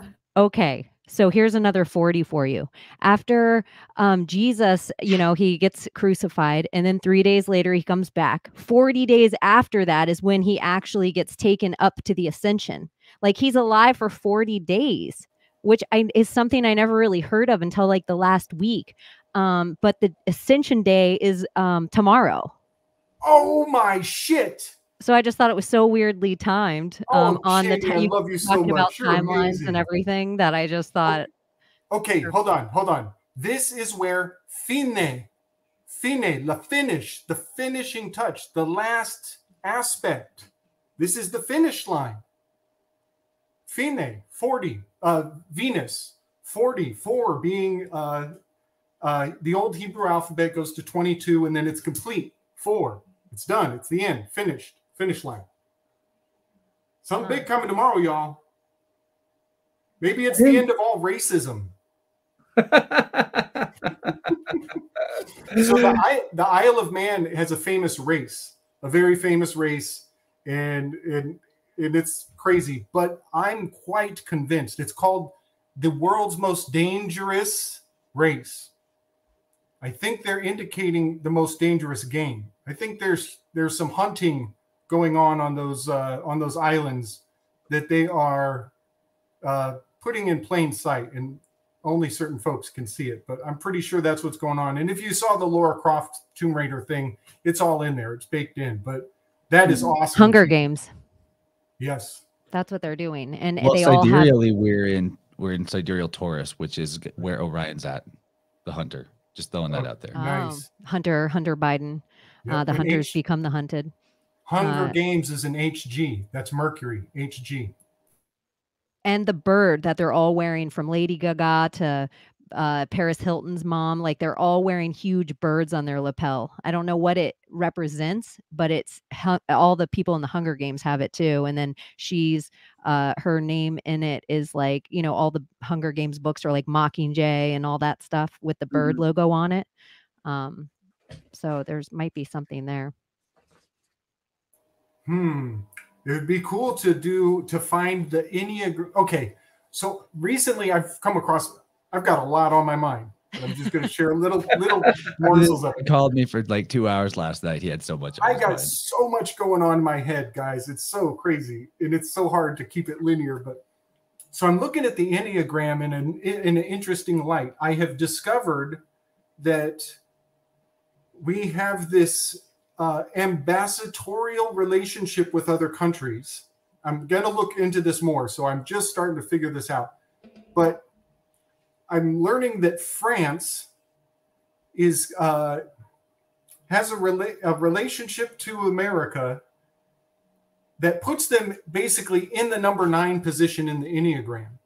And there are other countries that have a relationship to us that's official. This is a standard. And so I'd have to dig it all out, and I'm still piecing it together. But France is a number 9 in the Enneagram.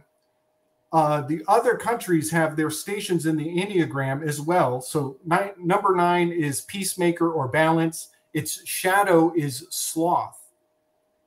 And so these other countries fall in their stations around the Enneagram. And I'm just getting to understand this system. Wouldn't it be cool if there was a bird that corresponded with each country and their relationship on the Enneagram? And I'm still unpacking this concept, but wouldn't that be neat, Cheney, if those birds were countries or families that correspond with well, it goes into like the eagle versus the serpent thing again, like where you start getting into the Enki and Yell idea, where all their symbology is on every flag or every country always. So you either have the eagle or the serpent and representation, and how our country was not supposed to be eagled. We were supposed to be turkeyed, which is interesting once you go into like the Turkish crescent and how it's still representative on so many of our flags around the country. But I bet how you're like France has this special spot in our country, so does Turkey. Like somewhere we're attached to these certain few and I don't know what it's because it's not just royalty. There's something about the space. There's like a keystone between the two or something. I want to correct myself too and say Orion is in Gemini a lot too, which is the current sign we're in. It's Orion's big. But hey, Inky, you brought up Inky. Is it like this ink jar that the bell is in? The bell bowl? Oh my gosh. Yeah, that's cool. This is amazing. So not see bell. Exactly. Not see bell. Did you not see the bell that is on the bill? The $100 bill? Very good. So I did this on the week. Well, speaking of 100, Gabriel, if you add the I could be getting this slightly wrong, but I'm pretty sure it's like if you add the gematria of fall, summer, winter, spring, it comes out to 100 or something like that. There's a couple of ways that in septenary phrases that describe the 4 seasons or the 4 royal stars come out to 100 in geometry. Wow. And this is the $100 bill you're pointing out. Right, right. So Taurus, in the most simple of gematrias, comes out totals at 100. I think I sent a gematria to the call in. Here we go.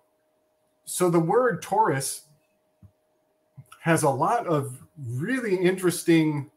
Yep, the most simple of all the codes, it comes out to 100. So there's your bull on the bill, your bull on the $100 bill. This is the bill bull.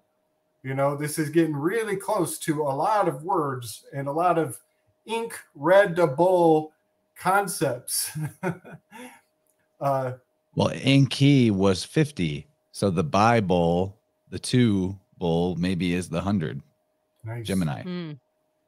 Yeah, that whole weave was really fun. You take that not the bell, and you break it in half, and then you switch left for right and put it back together, and it's got the image of the bull. It's the bull's figure. The figure of the bull is on the money again. This is why Christ flipped the tables on a money changers, because they were putting Hathor on the bill. And this is wild. Okay, this needs a little more explaining. So if you take the broken bell, yep, and you cut and paste one half to the other half, basically like put the left on the right and the right on the left, you get this bull shape. Yep. And that bull shape is it's very clearly Hathor to me. Those ears are signature ears. And Hathor's ears, we're told that those make her a bull. Those are because her ears look like that, she's a bull. Now, I'm gonna disagree. I think this is depicting the process for circumcision. I think this is excess foreskin pulled forward and in preparation for a cut. This is the tool in the top right. This is what the tool looks like that is used for circumcision or even castration in the ancient world. And so this symbol, just like the shape of her hair here. Interesting sync there, Gabe. The word symbol goes to branding. The same bull. They put a brand on the bull so you know who it belongs to. So circumcision is symbolically putting you in a caste. This is the ration of your caste. This is you're marked. You've been marked as an animal. And it's amazing how many aspects of social Darwinism, animal sacrifice, all of these, what are very openly satanic concepts, they all funnel to this bull worship. And here comes my man Mario. Hey, dudes. You're talking about circumcision. I have to join. Oh, yeah. Yeah, buddy. Yeah, I want to hear from Topher and Cheney and you, Mario, on this very subject now that we're on it. That's a good call, man. That does look like that. And actually, I've been following this guy on Instagram, and he's decoding a lot of circumcision symbolism in like some of the earliest decks of the tarot. And it looks exactly like what you just pointed out with her ear, pulling the foreskin so that they can actually do the cutting. So that's in the magician guessing card. Okay. Yeah. That's fascinating. It's everywhere, man. So you've seen it? The card that he's referring to? No, what it looks like when they're about to do the circumcision. That's too morbid. No, yeah, I think I've seen like diagrams and what have you. But it's definitely a thing. So I'm starting to realize that symbolically, you know, it's in the magician's hat as an example. So you see this the top of his head, but then the hat is kind of coming out. And so it looks like it is the foreskin being pulled. And then the magician is Mercury, which relates to the pole and the post and a lot of phallic energy, right? So it kind of makes sense. And then he was even pointing out some stuff regarding Mercury's wand that looks very phallic and circumcision-like. So, no, I just want to point out that when they convince mothers to do this, or whoever, when they convince your family to do this to you, they tell you it's for hygienic purposes. And this is amazing how it's not a lie. how that's not a lie. Like, it is about cleanliness, of course, there's an aspect of that, but high genes, that's so synonymous with eugenes, eugenics, highborn, the well-born. All of these are basically just more aspects of a caste system that it's crazy. So it's not, what I'm getting at is that the excuse they make for chopping baby dicks is science. It's science. Oh, it's science. It's for science. It's religious. It's ancient religious practice. And that's what we're really bringing forward with this zodiac Dendera, the Dendera zodiac, with the chopping off the bull's leg in the very center, the place entered. It's all symbolic too of the current cowpoke stuff going on. The vaca, vaca means cow in Latin, right? You're talking about Hathor. And we got so much further deep into Hathor and the author, the AI egregore that may be ancient of days and manipulating humanity. But aside from that, there's this recent thing that came out from Geert Vanden Bosch, who was a virologist and cowpoke expert who worked for Gavi and, Bill Gates and her husband, Melissa, right? So they have this guy come out now who's saying that they're going to, those who've been cowpoked are going to have big problems without going into the why of it. He says they're going to have big problems and big die-offs are coming and they're going to get more sick than people that didn't get it. But he said the reason was that the cowpokes needed more sterility. Anyway, the point is that we know that these things it's about sterility. Absolutely, it's about sterility. Bill Gates has been saying that about his campaign to get more shots in arms for over 20 years, probably. Mm-hmm. So castration is a sterilization. This is just a different method to go about it. Yeah. And I think the cast thing you bring up, Gabe, that's really important and significant. And I think you're totally spot on. And I just recently learned that a lot of Vedic priests come from a specific caste, and that is the Brahmin. And then the sacred bowl of India is also the Brahma bowl, right? And then we have the ox in the tarot and all these different things, and that's a castrated bull. And then we also, kind of relating to your Isle of Man flag, that's really fascinating, by the way. I think there's a lot to decode there. But the foreleg, or the thigh of the bull, Ursa Major, revolved around the North Star. And so when I see those three legs in rotation, it just reminds me of the same symbolism, that what if it really is Ursa Major, but in three different positions around the North Star? Romy calls your dick your third leg. When you said the third leg thing, I was thinking, is it a solo leg? And then could you even go with the hangman being castration? Because he's being hung by his one leg. Could that be symbolic to the same kind of thing? Because why the one leg? Exactly. A lot of one-legged symbolism has to do with this, in my understanding, has to do with this pivot or rotation. And so there's various myths where someone loses a foot or it's injured or they have one shoe or sandal or something like that. And supposedly it has to do with the rotation around the North Star. And wouldn't it like the same as losing a shoe or sandal being losing just the tip? Oh, yeah, right. Yeah. Good one. Sure. It's a moil. It's all, it's in a witch world. The more we have this joke that like the hardest ingredient, like we run it with each other when we're just being silly, like what would be the hardest witch ingredient to find? And the harder your ingredients, the more intention go in for the path, and then your spell would be more powerful because intention's everything. So we mock it and we're like, the hardest ingredient to find is octopus tears. Like that is the hardest ingredient. But then we mock it like maybe the whole ocean is just octopus tears. Maybe you've just never made an octopus cry. And so we have this whole joke about octopus tears. This being said, in an ingredient, if you were to say, bring me the tip of a virgin man's penis, That is so powerful. That is so huge. So then you go the younger, this thing's in a certain hours old. This thing's a certain days old. And then if you take something and you're like doing a whole ritual around it, usually in some kind of golden bowl, water, and the certain tools that are used, and then a rabbi will stick it in his mouth. What is that all about? Mm-hmm.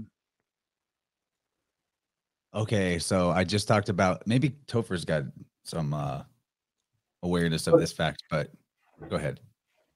No, this is all just making me think of the Kurt Kalmbach work with the whole thing with the separation from the placenta and, you know, the creation of the straw man, which ends up becoming all the, you know, the leverage that's needed to create securities.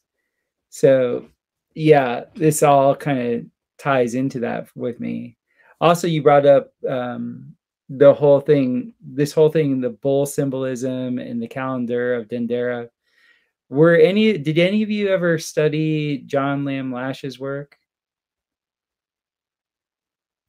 Yeah, I'm familiar with him, but I haven't studied his work or read his books. That's where I'm at. I've never checked him out. He really broke down the calendar of Dendera, and the way he showed I forget what surf company it is. It's like the Hurley, where they have two women that are like, you know, sitting back to back. What's that, Cheney? Oh. You're mute.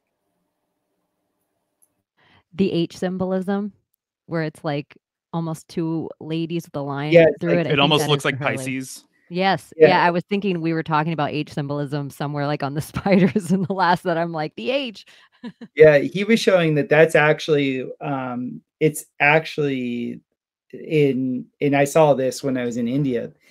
That's actually the exact way the I don't know if they call them fallopian tubes, but the way the reproductive aspect of the cow looks. And so he was tying that to the calendar of Dendera and the whole changing of the ages. And I'm probably massacring what he was talking about, but this is kind of like jogging my memory back to my studies of him. But like this whole thing with the tip of the penis, like if they already separate, like they get you with one cut and then they get you with another cut, that makes you, you know, from their perspective, like a complete indentured servant. Like Right. that's what you are. That's the caste that you're in. Yeah. Chance, can you pull that up? Yeah, bingo. Does that look like it at all? It does. Yeah. Holy shit. That's nuts. That's interesting because this is from the movie Doctor Strange. The bad guys are summoning the Dormammu, the super demiurge from the dark dimension. Yes. And this is the symbol that they get marked. After they do this symbol, they become marked. Right. And I just want to say that Topher did not watch my videos before he said that. And he totally came to this on his own. And this is where my current arc of Slick Dissonant work is coming to. So Topher, you landed right where I am in my thoughts. Just great. Good. That makes me happy. That's awesome. What it reminds me of is that shape, right? It looks like the center of a toroidal field, right? Yeah, it's a hyperboloid. Exactly. Taurus the bull. Yeah. Yeah. I want to also point out that I was talking to Bear yesterday, Lando, and he has apparently done microscope experiments where he took blood from a person and then had it under the microscope and recording while different things were done to the person whose blood it was. Nothing bad, but like different energy healings, exposure to different types of sound, light, vibration, things like that, if I'm remembering correctly, and that the blood changed as things were being done to the person whose blood it was. So I'm thinking it would work the other direction too. If they have DNA material, the cut material, as Kurt Kalmbach refers to it. It's huge. I gotta tell you, you'd have to close the door for that to not work anymore. Yeah. I mean, even think about druidism. Druid means door. Is it because they've got a door to the people, their servants through this branding? You know, you put the logo on it and now it's got the connection to whatever it's from. Well, think about, they say like a lot of the UFO abduction stuff is, you know, people, it's the way that their mind interprets what happened to them in the hospital during birth. And I think that there's some real truth to that. Like I had extreme hospital trauma as a child, and what an alien environment to be in. Like, we had our daughter at home in a bathtub.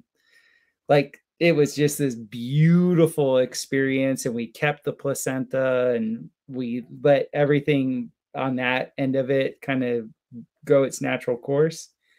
What a different experience than from actually, you know, having some doctor smack you in a cold, sterile environment, everybody masked up, like, and then getting, oh, it's like, it's so alien to even think about. Like, it's Your not baby's super cute and really enlivened. yeah, she's I got alive. to meet her. Yeah, she's at the door trying to get in. She's like, so, yeah, This I is a think, good point brought up by D. Even to die in a hospital is alien. Yeah, dude. These they got you in the white coat. The white coat guys got you whenever you come in, and the black robe guys got you when you go out. so this is actually how our whole conversation started. We started talking about, you know, the book AIDS, Opium, and Diamonds, and this whole white coat, like the energy behind the energy.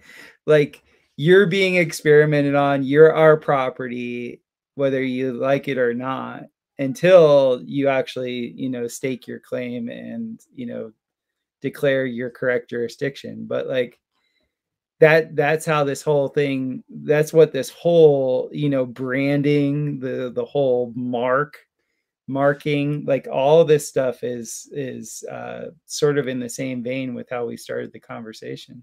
Just think about that. Mar King. Who's Mar? Right. The ocean. Right. And Zeus turned into a cow to seduce somebody in Ovid, some lady. He lured her into the ocean. Is it Pasiphae or something like that? Maybe. That's interesting. Pasiphae? Oh, actually, I think she maybe was lured by another cow story. I could be wrong. Oh, okay. That is interesting. So I've kind of come across this number 9 peacekeeper, the ball lance. Oh, it was Europa is who he was. See? He was seducing Europa. Europe. Ooh. Wow. That is She's a hottie.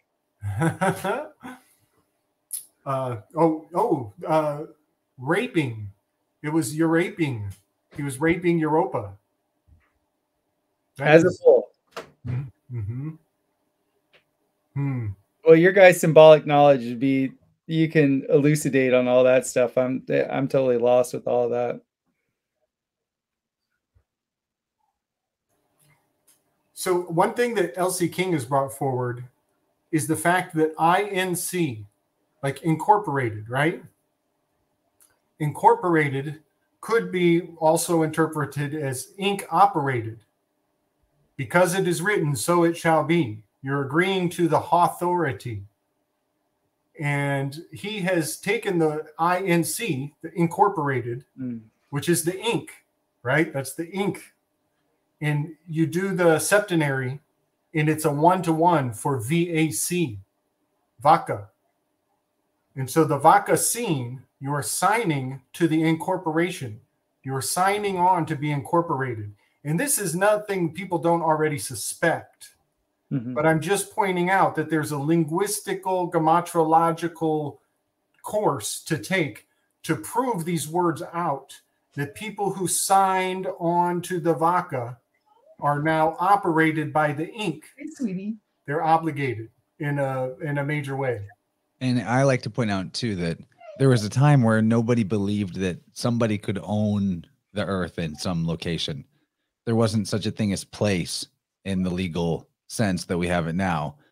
But eventually that concept was drilled into people, just the way that body autonomy is, losing body autonomy and your body being property of the state as well is the next thing. It seems inconceivable to us, but yes, the direction it's going, that's not going to be the case. People will believe in that eventually. I want to riff real quick, because this brings us full circle to where we started. This is something I wanted to say earlier. Now it's open again.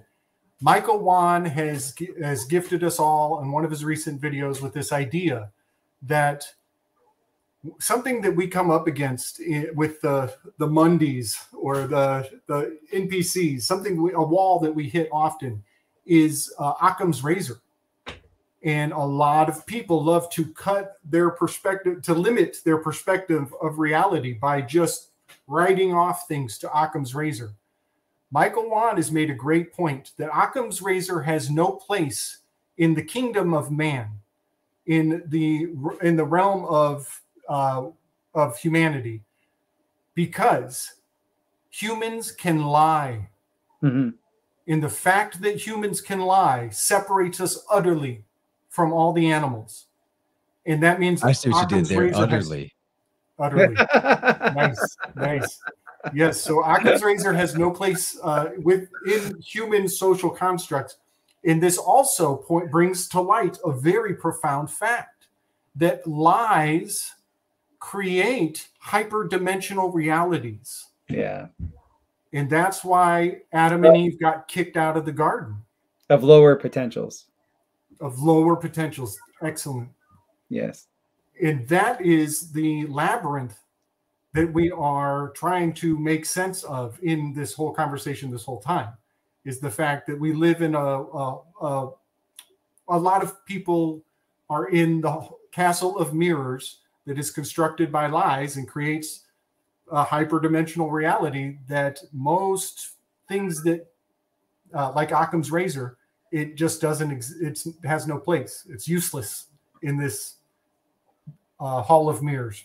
And when Baudrillard says Medea, the witch that casts hexes and illusions on Jason and, the Argonaut captain, when Medea, it creates realities that are hyper real or more real than real. When he says that Medea does that, I think what he means is that basically you have the lie is already instituted in the minds of people. So when the media creates that, continues to resonate to that lie and repeat it over and over again, that it makes people disassociate from actual reality. Yes. From the real existence, because when they see what's real with their own senses, they now are like, this feels wrong, this feels off, because it doesn't match what they've been made to believe. So whenever he says that media creates a reality that is more real than real, he means that to the people that are indoctrinated, the media feels like the thing that's real. And so it's more and more attractive to go towards the metaverse and the digital, because your experience in the physical consensus reality doesn't match up with your fictional narrative of what is and isn't true. Mm-hmm. Yeah, I love how they did that in the show American Gods. Did you see that show? How they represented Medea? Oh my God, it's masterful. It's so good. And like she talks about that. She talks about how her reality, the synthetic reality, is more real than real, and the story she weaves is better than the reality that most of the mundane live. It was just the way they depict Medea is incredible. Is she? I'm Googling it. Is she the one that looks kind of like David Bowie? She changes depending on the age that she's in. She was Scully in the actress. It was Scully from whatever you call it, from the X-Files. Yeah. Okay, I never actually watched American Gods. Oh, dude, that's right up your alley. You got to do it. It's a good one. He layers so much into everything. I'm only recently starting to use this term hyper sigil, and I like that term. The more I look at it, the more I realize that's where everything is hidden. You know, they take these meanings and they just compress them into these characters, these artistic experiences that unfurl slowly. And weeks, months, years later, you're like, oh, that's what that was about. Right. Yeah, American Gods is great. Yeah, I'm bummed that they're not completing it, but like it's a worthwhile watch, especially with your guys' symbolic literacy. Like it's excellent. I think they're not completing it on purpose. I think so too. It's the same reason why they're not completing the OA. Like, did you guys like the show, the OA? Loved it. I saw the first season, yeah. Oh my God, the OA is just, I mean, chef's kiss. I know, you talk about truth drop after truth drop of how this reality works. Mm-hmm. It is exceptional. Is that all the time? Is that what it's called? The OA? It's called the OA, yeah. The it's original, so yeah. Go on. I'm not even going to say what it stands for, but it's worth an in-depth watch. It's so tedious. It's a tedious watch, but it's worth the tedious. The silence makes your human want to pick up your phone and fill that space with something, but you have to watch everything because the details matter. And they matter in such a way because it is kind of like this multiverse idea, but done in this really real world way. And they even deal with like ideas of heaven and hell and on this life and the different lives you might live with those two things. I don't know. I don't want to give anything away, so it's such a vague topic to talk about. But just one of my favorite lines in the whole thing. It won't give anything away. And what's the lead dude's name? Who's named after it's something like it's not Gulliver, but it's some name like that from like a big I can't remember his name, but so he's in this like different realm and he keeps having this reoccurring dream over and over again, reoccurring dream of himself in a tunnel. And he wakes up and he's like, oh my gosh, I just realized it's not a tunnel, it's a place. And so like just in the 3D realm of like crawling through an air shaft and popping through like a tile, it's like that idea almost of death, like you're being drawn to the white light and then, oh my gosh, this isn't a tunnel I'm on. It's a place I'm in. And it's just like that concept of alone of just, it's not a tunnel, it's a place. And that's how big the idea is though of time and space in this. It's so good. It's so well done. Even the way I don't want to it's so good. It is an exceptional show. It is so worth your time. And getting back to it's on a higher octave, I would say, than American Gods. You know, American Gods was a completed thought from the author Neil Gaiman. This you could tell by the way the trajectory of this show, they were actually revealing how to harness your frequency, therefore harness your location. Like they were showing how to create the circumstances, let's say the scalar fields for your enlightenment. Like it is awesome. And if you are special or touched or gifted or your gifts are starting to show, there are people out there searching to harness your energy, right, and to figure out a way to steal that ability. There's like you've figured out a way to use your Ouroboros and they can't, and so they want to harness that. It's such a crazy concept, and it's done with like kids in part of it. Like it builds it up. Like the first season, it's like sporadic and like all these people from second season too. I don't know. You just really have to watch it. This would be everything feels like I'm gonna give away like a big part of the. Be quiet already. Yeah. Okay, it's one of my favorites, and no one's ever, from the Google synopsis, just because it was an interesting thing. It said that the main character was blinded but could still see. That's a really lame way of describing it. Well, I find that interesting just because it was a big topic in my chat yesterday that's still not out yet, of course, but I keep referencing it because it keeps connecting to this talk, and I'm not even driving this talk. But the thing I talked to with Dr. Landu, I talked to Dr. Landu about this whole being able to replace physical senses, physically damaged sensory apparatus with the spiritual version of it. Mm-hmm. The way that in like deep meditation practice, or if you leave your body, you can still see and hear. Yeah, definitely. And being able to still like have completely damaged and scarred up retinas and eyeballs that shouldn't function, but learning how to see spiritually and functioning that way. Because I think in the more original or natural state, we were operating on both levels simultaneously. And we've kind of been lured and tricked into just thinking our only ability is the interface through the physical body filter, which is really a filter more than a sensory apparatus. We never actually stopped doing the spiritual version of sight, just because the components of the eyeball were broken down and analyzed and we have the anatomy of it. That never actually told us how the hell an image is appearing in our consciousness, right? Mm-hmm. It's just like everything else scientism does. Breaks it apart, labels it, and says that means that it's been explained. And there may be some mechanisms that can be, understood in terms of how processes unfold, but we're never really getting to the primary cause of qualities and experiences through scientism. That's anyway, right. There's my rant on that. Yeah, no, exactly. One example, since you brought up the eye, is the idea that our eyes project as well instead of just receive light, right? Which is what we're taught in school. And so there's that.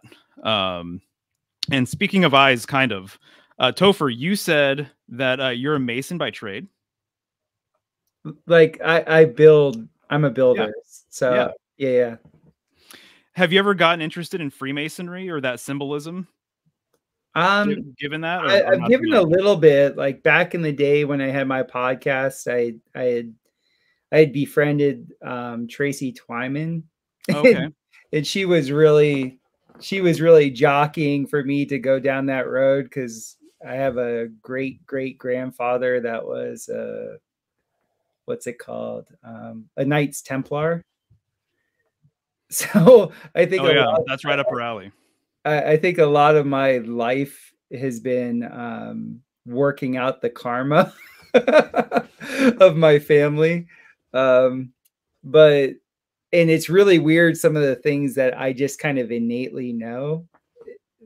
I find that very odd. Like my wife and I joke about it a lot of times. There's some sort of weirdness that was passed through the line, I guess. But yeah, I really love looking at what they call it, the board, like, and seeing the two pillars, the tracing boards, the tracing board, and then understanding, the ladder, the ladder that's, the hidden, the third pillar. I think I don't know any of the fine points. I won't ever pretend to know what Joachim and Boaz and why the black and white and all that and how many checkers there are. I don't really know any of that stuff, but I do really understand in my heart of hearts that that I'm under the understanding that we are in a free will realm, and the truth does set us free. And to me, when you go from one polarity to the other polarity, and if you can somehow navigate those two polarities, you can find the free will pillar and ascend. Like I do think that's a possibility within our that's my projection onto the tracing board. I don't know if that's what they mean by it.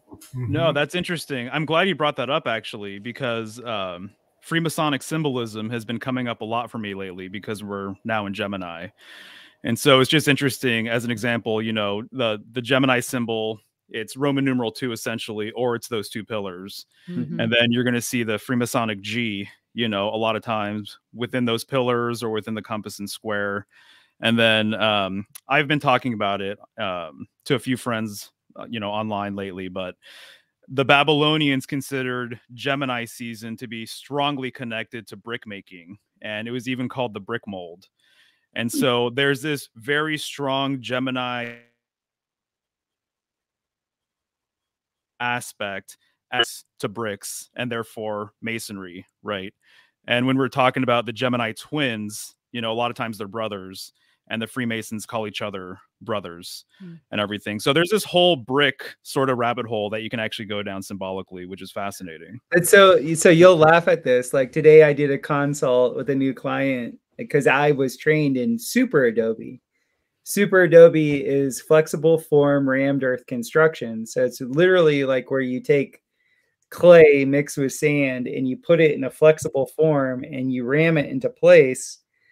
But because of the binder that's in it, it hardens into like a cylindrical brick. And so I was actually talking, you know, a bunch today with a new client about that. Exactly. There you go. The earth bags. Oh, nice. Yeah. So that's kind of cool that you brought that up. Wow, that's gorgeous. They're like beehives. Yeah, they're the beehive dome. Okay. That's neat. Mm-hmm. Very cool. Yeah, that looks like it's at Cal Earth. That's actually where I learned. That's in Hesperia, California. Cool. I just, you know, random Google image search. Yeah. Psychic ping. Yeah, that's a neat structure. So Kaylee brought up something really interesting in the chat regarding a Freemasonic eye doctor. And basically, there's this place near Portland. I'll show pictures. And it's called Oculus Anubis. And people were trying to figure out what this place is all about. Oh, snap. And so I wish these photos were a higher resolution. And I've been to this location and I have much better photos. But people had all sorts of speculative ideas about it being, you know, used for occult activities, really unsavory stuff. People have all sorts of different stories about this place, Oculus Anubis. Well, people started doing research over the years, and they found out it actually was kind of a location for some lodge system, some mystery school system. But the history is that the guy who started it and the people who were affiliated with it were all optometrists. And so it was almost like an optometrist. The Oculists, and they were a German order. Back to the Germany of it all. Oh, yeah. Nice. So anyways, when she mentioned that, I thought that was very interesting. And we visited this gate, and this lady out of nowhere just like came and was very awkward with us, but she had a GoPro around her chest. So she was filming us as she had this brief interaction with us. It's a really bizarre thing, but you know, Tracy actually talks about it, right? But like different occult groups based on occupation, which I think is fascinating. Yeah. Butchers and optometrists and doctors and masons and what have you. Yeah. That's a big thing in the city of London too. They have these real weird unions, or I forget what they call them. They have a whole language around it, but yeah. Chance, I sent something in the call-in. Can you pop that in? Yeah, buddy. So this was a fun realization once upon a time. I realized, like, if you look closely, you don't even have to go into the gematria numbers down here, because they are like a perfect overlap in a lot of ways. But if you just look at the simple, most basic numerical values, it's just the same numbers rearranged. So Anubis and Saturn are very, very correspondent in a major way. And I am I'm an electric universe enthusiast, a Velikovskyite, if you will. And I am of the belief that Saturn sat at the North Pole once upon a time. And so a lot of people, you know, the dog, all of the dog symbolism tends to go to Sirius, the dog star. But I also direct that interpretation to Saturn and the North Pole and the Pole Star, which is Mario's forte, for sure.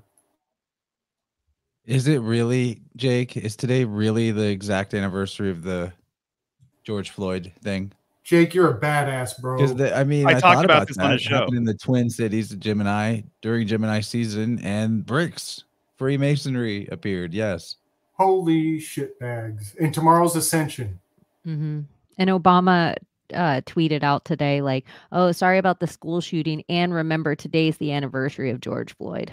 And I'm like, Yes, oh my right. I saw that. gosh. He's such a humanitarian. I know. Shut up. Cheney, where in Florida are you? Where are you from? The Treasure Coast. I live in Vero Beach. I wasn't gonna say it, and then I'm like, I've been doxxed. I live in Vero. You can find it. You guys are all researchers. I grew up going up to Vero. I'm from Fort Lauderdale. My grandparents lived up in Vero. Oh, okay. It's old people. It's a little old people-ness.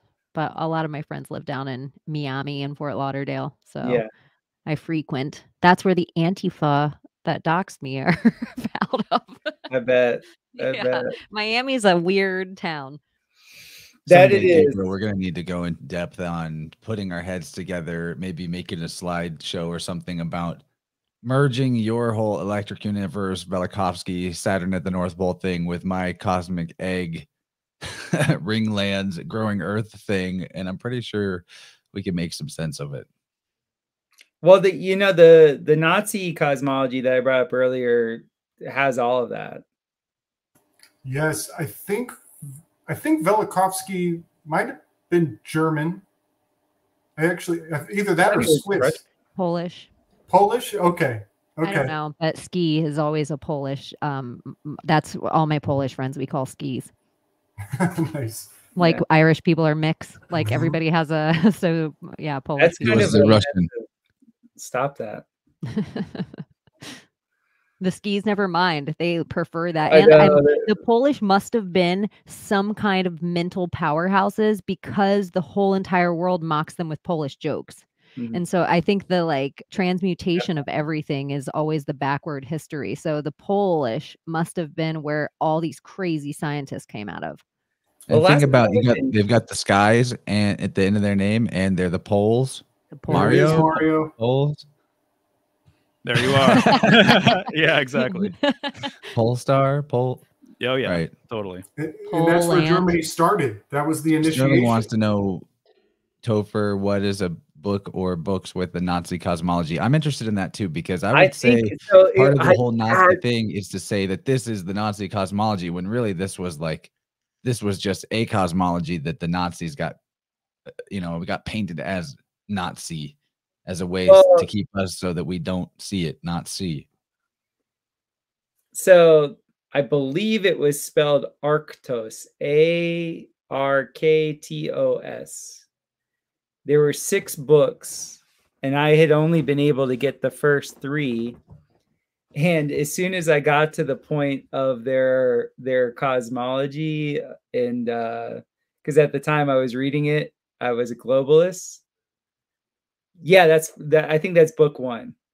I was looking for it on Google, and I was like, I can't wait to show this to Mario. And Mario's like, the polar myth, Arctos. Badass, Mario.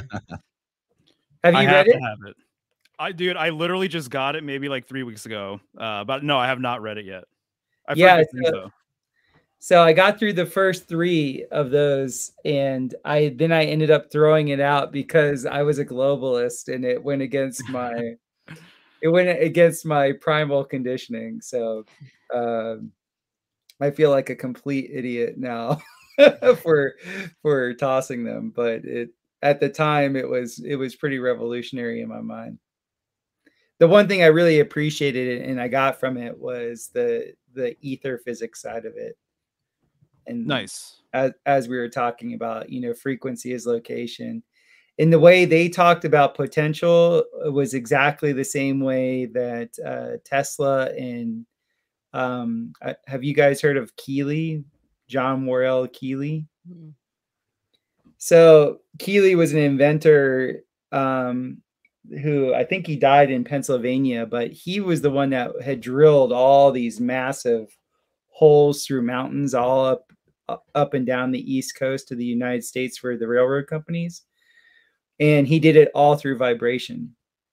and he created this. I might have the book over there. He created essentially a spherical. I don't even know what you would call it. Something with all the musical notes. So he had like a sphere within a sphere within a sphere, and he could turn and get these certain harmonics, and he could create total harmony or total dissonance. And then he could take those waves and amplify them and essentially disassociate matter. And he was the tunnel borer. They didn't have these massive tunnel boring machines, and there weren't guys with pitch axes, you know, going through mountains back then. Like this So guy you really maybe just explained how the underground networks are operating. pretty much. It also So- reminds me of the Globus Cruciger. I don't know what that is. It's If you the remember the Emperor card we were looking at, how he's holding Ah, the yeah. globe with the cross The at the holy top. hand grenade. Come Well, on, it's- guys. exactly. It's better to just call it the holy hand grenade. Yes, I knew exactly what you're talking about now.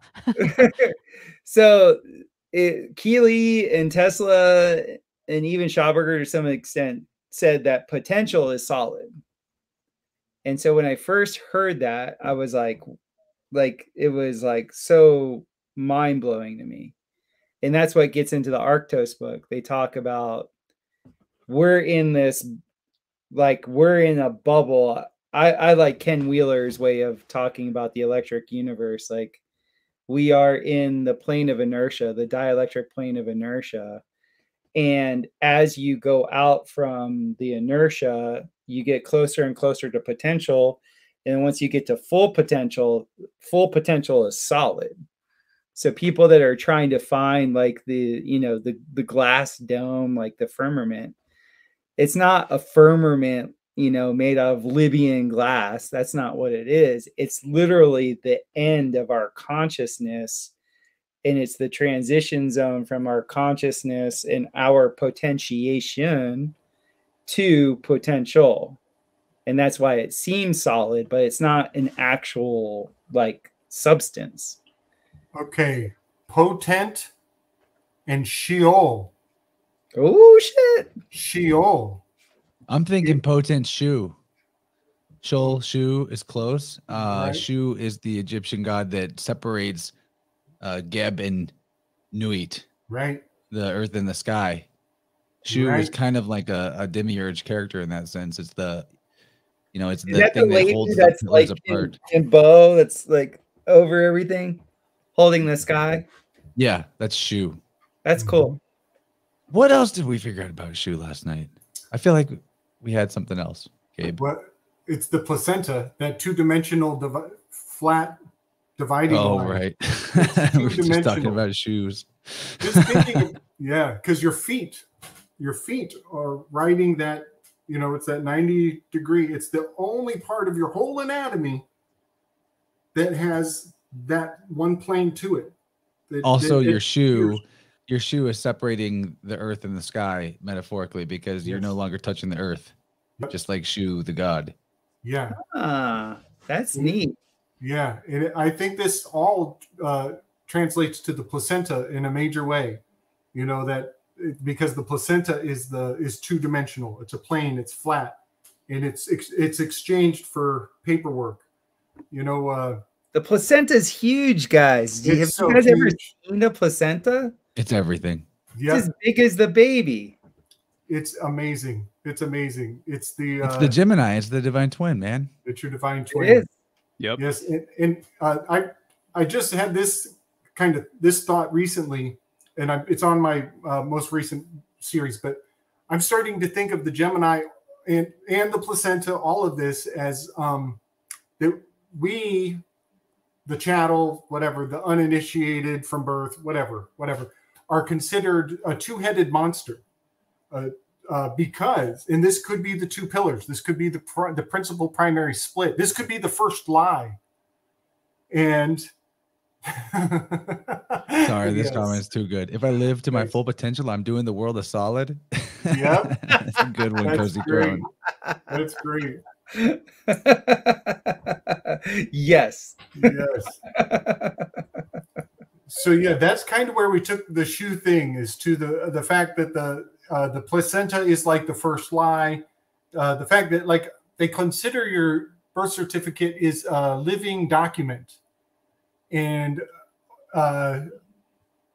another definition for document is a collection of tissues with a common purpose. And that's exactly what the placenta is. The placenta is a collection of tissues with a common purpose. And that correspondence between the two definitions is where the switcheroo happens. And you trade that placenta in for your proof of organization. And there it is again, organization. It's amazing. So I'm going to have to go in a second here, but I'd like to throw this out here for the group. We'll wrap it up. Let's have everybody get your closing thoughts. And this is what we need to get flow state time to start. So it's a supposed contract that we're unaware of the terms. We're unconscious of all of it. So it's not really a contract. And then once we actually take up correct jurisdiction with our creator and then counterclaim those claims that are against us and actually live that contract goes null and void, correct? What is the symbology that you've seen that's out there that represents that? Like, what do you in the different media that's been presented to you, are you aware of them giving that kernel of knowledge, or are you aware of them exposing that? We could probably find that in every Marvel movie. I would say, I mean, Gabriel, we find the placenta baggage symbolism all over the place. You know, it has to do, it's like symbolic just in the very part where the superhero puts on their costume. Right. I think of it also in that the title, Our Gods Wear Spandex. By Christopher Knowles. By Christopher Knowles. Yeah. That's the spandex. That's the Heros Gamos. You know, the erotic games between these deified characters. Putting on each other's clothes, switching roles. It's amazing where the placenta. Oh, nice. Yeah, I understand that side of it. I understand the side where they're actually taking on an identity, right? But I'm talking about in the mythos, in the symbolic mythos in Medea right now. Are you guys aware of the other side where they show the full representation of the living man or woman, of somebody not putting on their cloak, but taking it off and coming into their full power by fully not wearing spandex, by I guess there wouldn't be much of a story in that regard, right? But I'm trying to find in my own media library the closest thing that I ever saw to that was at the end of the first Matrix, you know, where Neo said, no, and he changed the game. He goes, I don't know how this is going to end, but I'm going to tell you how this is going to begin. That to me was a living man at that moment. And he was participating in both realms, but he was like, you got your thing, they got their thing, I'm doing this thing. You know, right? He could go into their world, but they had no jurisdiction over him. That's a perfect example. It's one of the most clear-cut ones. Yeah, but other than that, and even that, they had to totally destroy that franchise. Like, I'm just wondering, in the current iteration of Medea, is anybody out there that's really like coming with it? I can't think of any. Yeah, I can't think of any off the top of my head, but that's a good example. I like the Neo in the Matrix. He's on a corded phone. He's in a booth coming, and his first line in that rant is, I'm going to put this phone down, and then I'm going to. But step one, the initiation is put this phone down. Yep. And also at the very end, right, he's at an intersection, which is the crossroads. Right. And then he takes off. So I think he like completely embodies Mercury and becomes the traveler between worlds at that Right, point. And I because think instead of going like forward, backwards, left, or right, that the crossroads represents the 90-degree choices on the. He's off the disc. He's off the plane. Axis. Yeah. He goes up instead. Oh. Yeah. So good. So good. Yeah, I was just wondering if there's, because I haven't seen any current movies lately, so I don't know what's out there. I dig it. I'm going to take that as homework. Yeah, I'm sure you're going to be seeing connections left and right as soon as we hang up. Have you guys Everything Everywhere All at Once yet? Oh no, not yet. I can't wait. Emily Moyer told us about it. Yeah, it's a movie. It's a total parallel universe because they seem to be really big on telling us this right now. This is something they're pushing in the zeitgeist so much, is that everything's multiverse, everything's crazy. But it is done so well, and it is done on like such a low budget. You can tell it's done on a low budget. They don't really leave the scenery very much. The special effects are like, they're good, but it's not crazy CGI. And it's a woman creates a thing, like a machine, so that you can jump into your other lifetimes, but really just pool whatever knowledge from that lifetime into you. She figured out a way to like control it. So in certain situations, like if me and you were about to fight, I could jump over to a different lifetime of mine where I was a gymnast, and you could jump to a different lifetime of yours where you were a professional wrestler, and now game on. Like, but there would be little tricks in this world to make us jump to those certain timelines. So you'd have like a marker or a switch. So you'd be like, oh, let me pull gum off the bottom of this thing and chew it, and that'll make me jump to this timeline. But you kind of know what your switch is. So all your people follow you. That's throughout how altars lifetimes. work too. You might hear like rain or something, and then you're boom. It switches you. Yes, it's that same switch. And so it kind of looks like all energies travel with each other throughout these parallel universes. And you have to, she is the one that's chosen because she's almost the one that's not good at anything. It's so weird. Out of all the hers that exist, she's the one that's the least tied in to anything cement. So she's the like malleable clay that maybe can pull all of them when the knowledge is needed. And so her life is kind of so depressing and so monotonous and mundane, like just this boring life. And then all of a sudden, you know, she's a superhero. But I don't want to give too much away, the same as the OA, but it's really good and everyone should watch it. It seems like one of those things you have to watch more than once or in 2 sittings. It's long. Oh, great. Thank you. What's it called again? Everything, Everywhere, All at Once, or Everywhere, Everything, All at Once. All those together in some order. I'm on it. We're going to need to decode that. I already want to say a lot about it, and I've never seen it, so I'll hold off. So we're getting long in the tooth for Vibrant, so we're going to wrap her up and take our time going around the circle here and reminding everybody where each of you can be found and what you do. And we'll just start with Mario and then go Cheney, Gabe, and finish out with Topher.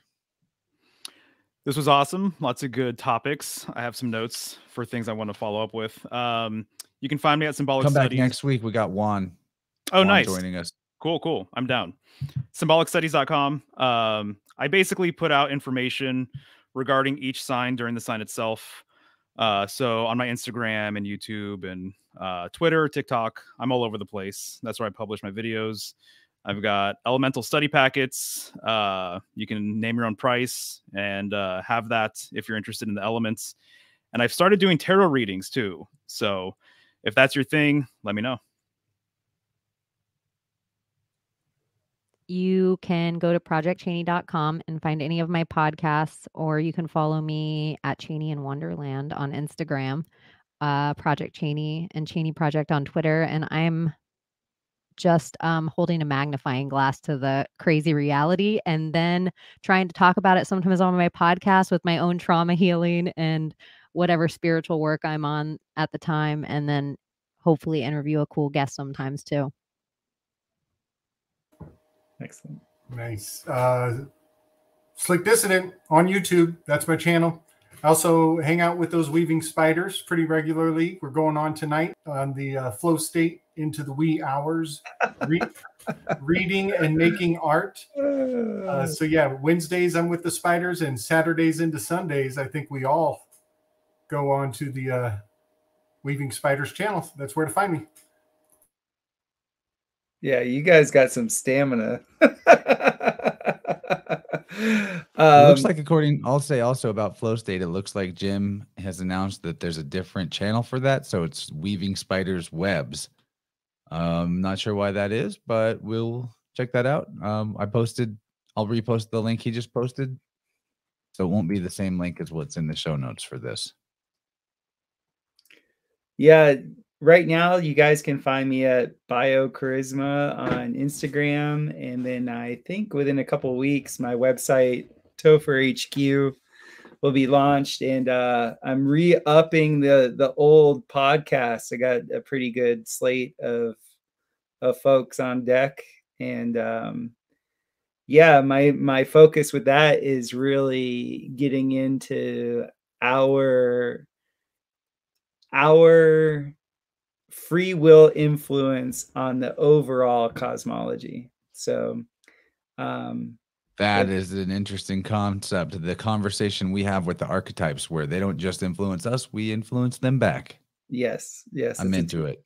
It's a two-way thing. So yeah, that's where you can find me.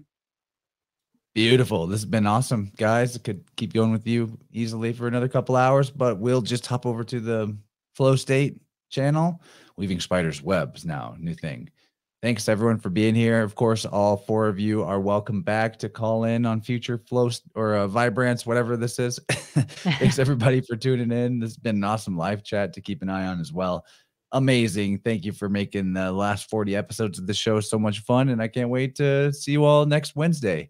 And watch out for the new InnerVerse coming very soon with the homie Romy, where we're going to go deep on the antiquated transhumanism theory he's brought forth with the crowns and the scepters and the holy hand grenades and whatnots.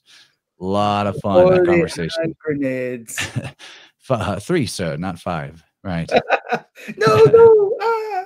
And of course, if people want to book with me for sound healing sessions or oracle cards, let me know. Get at me in the email, chance@innerversepodcast.com. So yeah, good night, everybody. Much love. Catch you all later. Good night.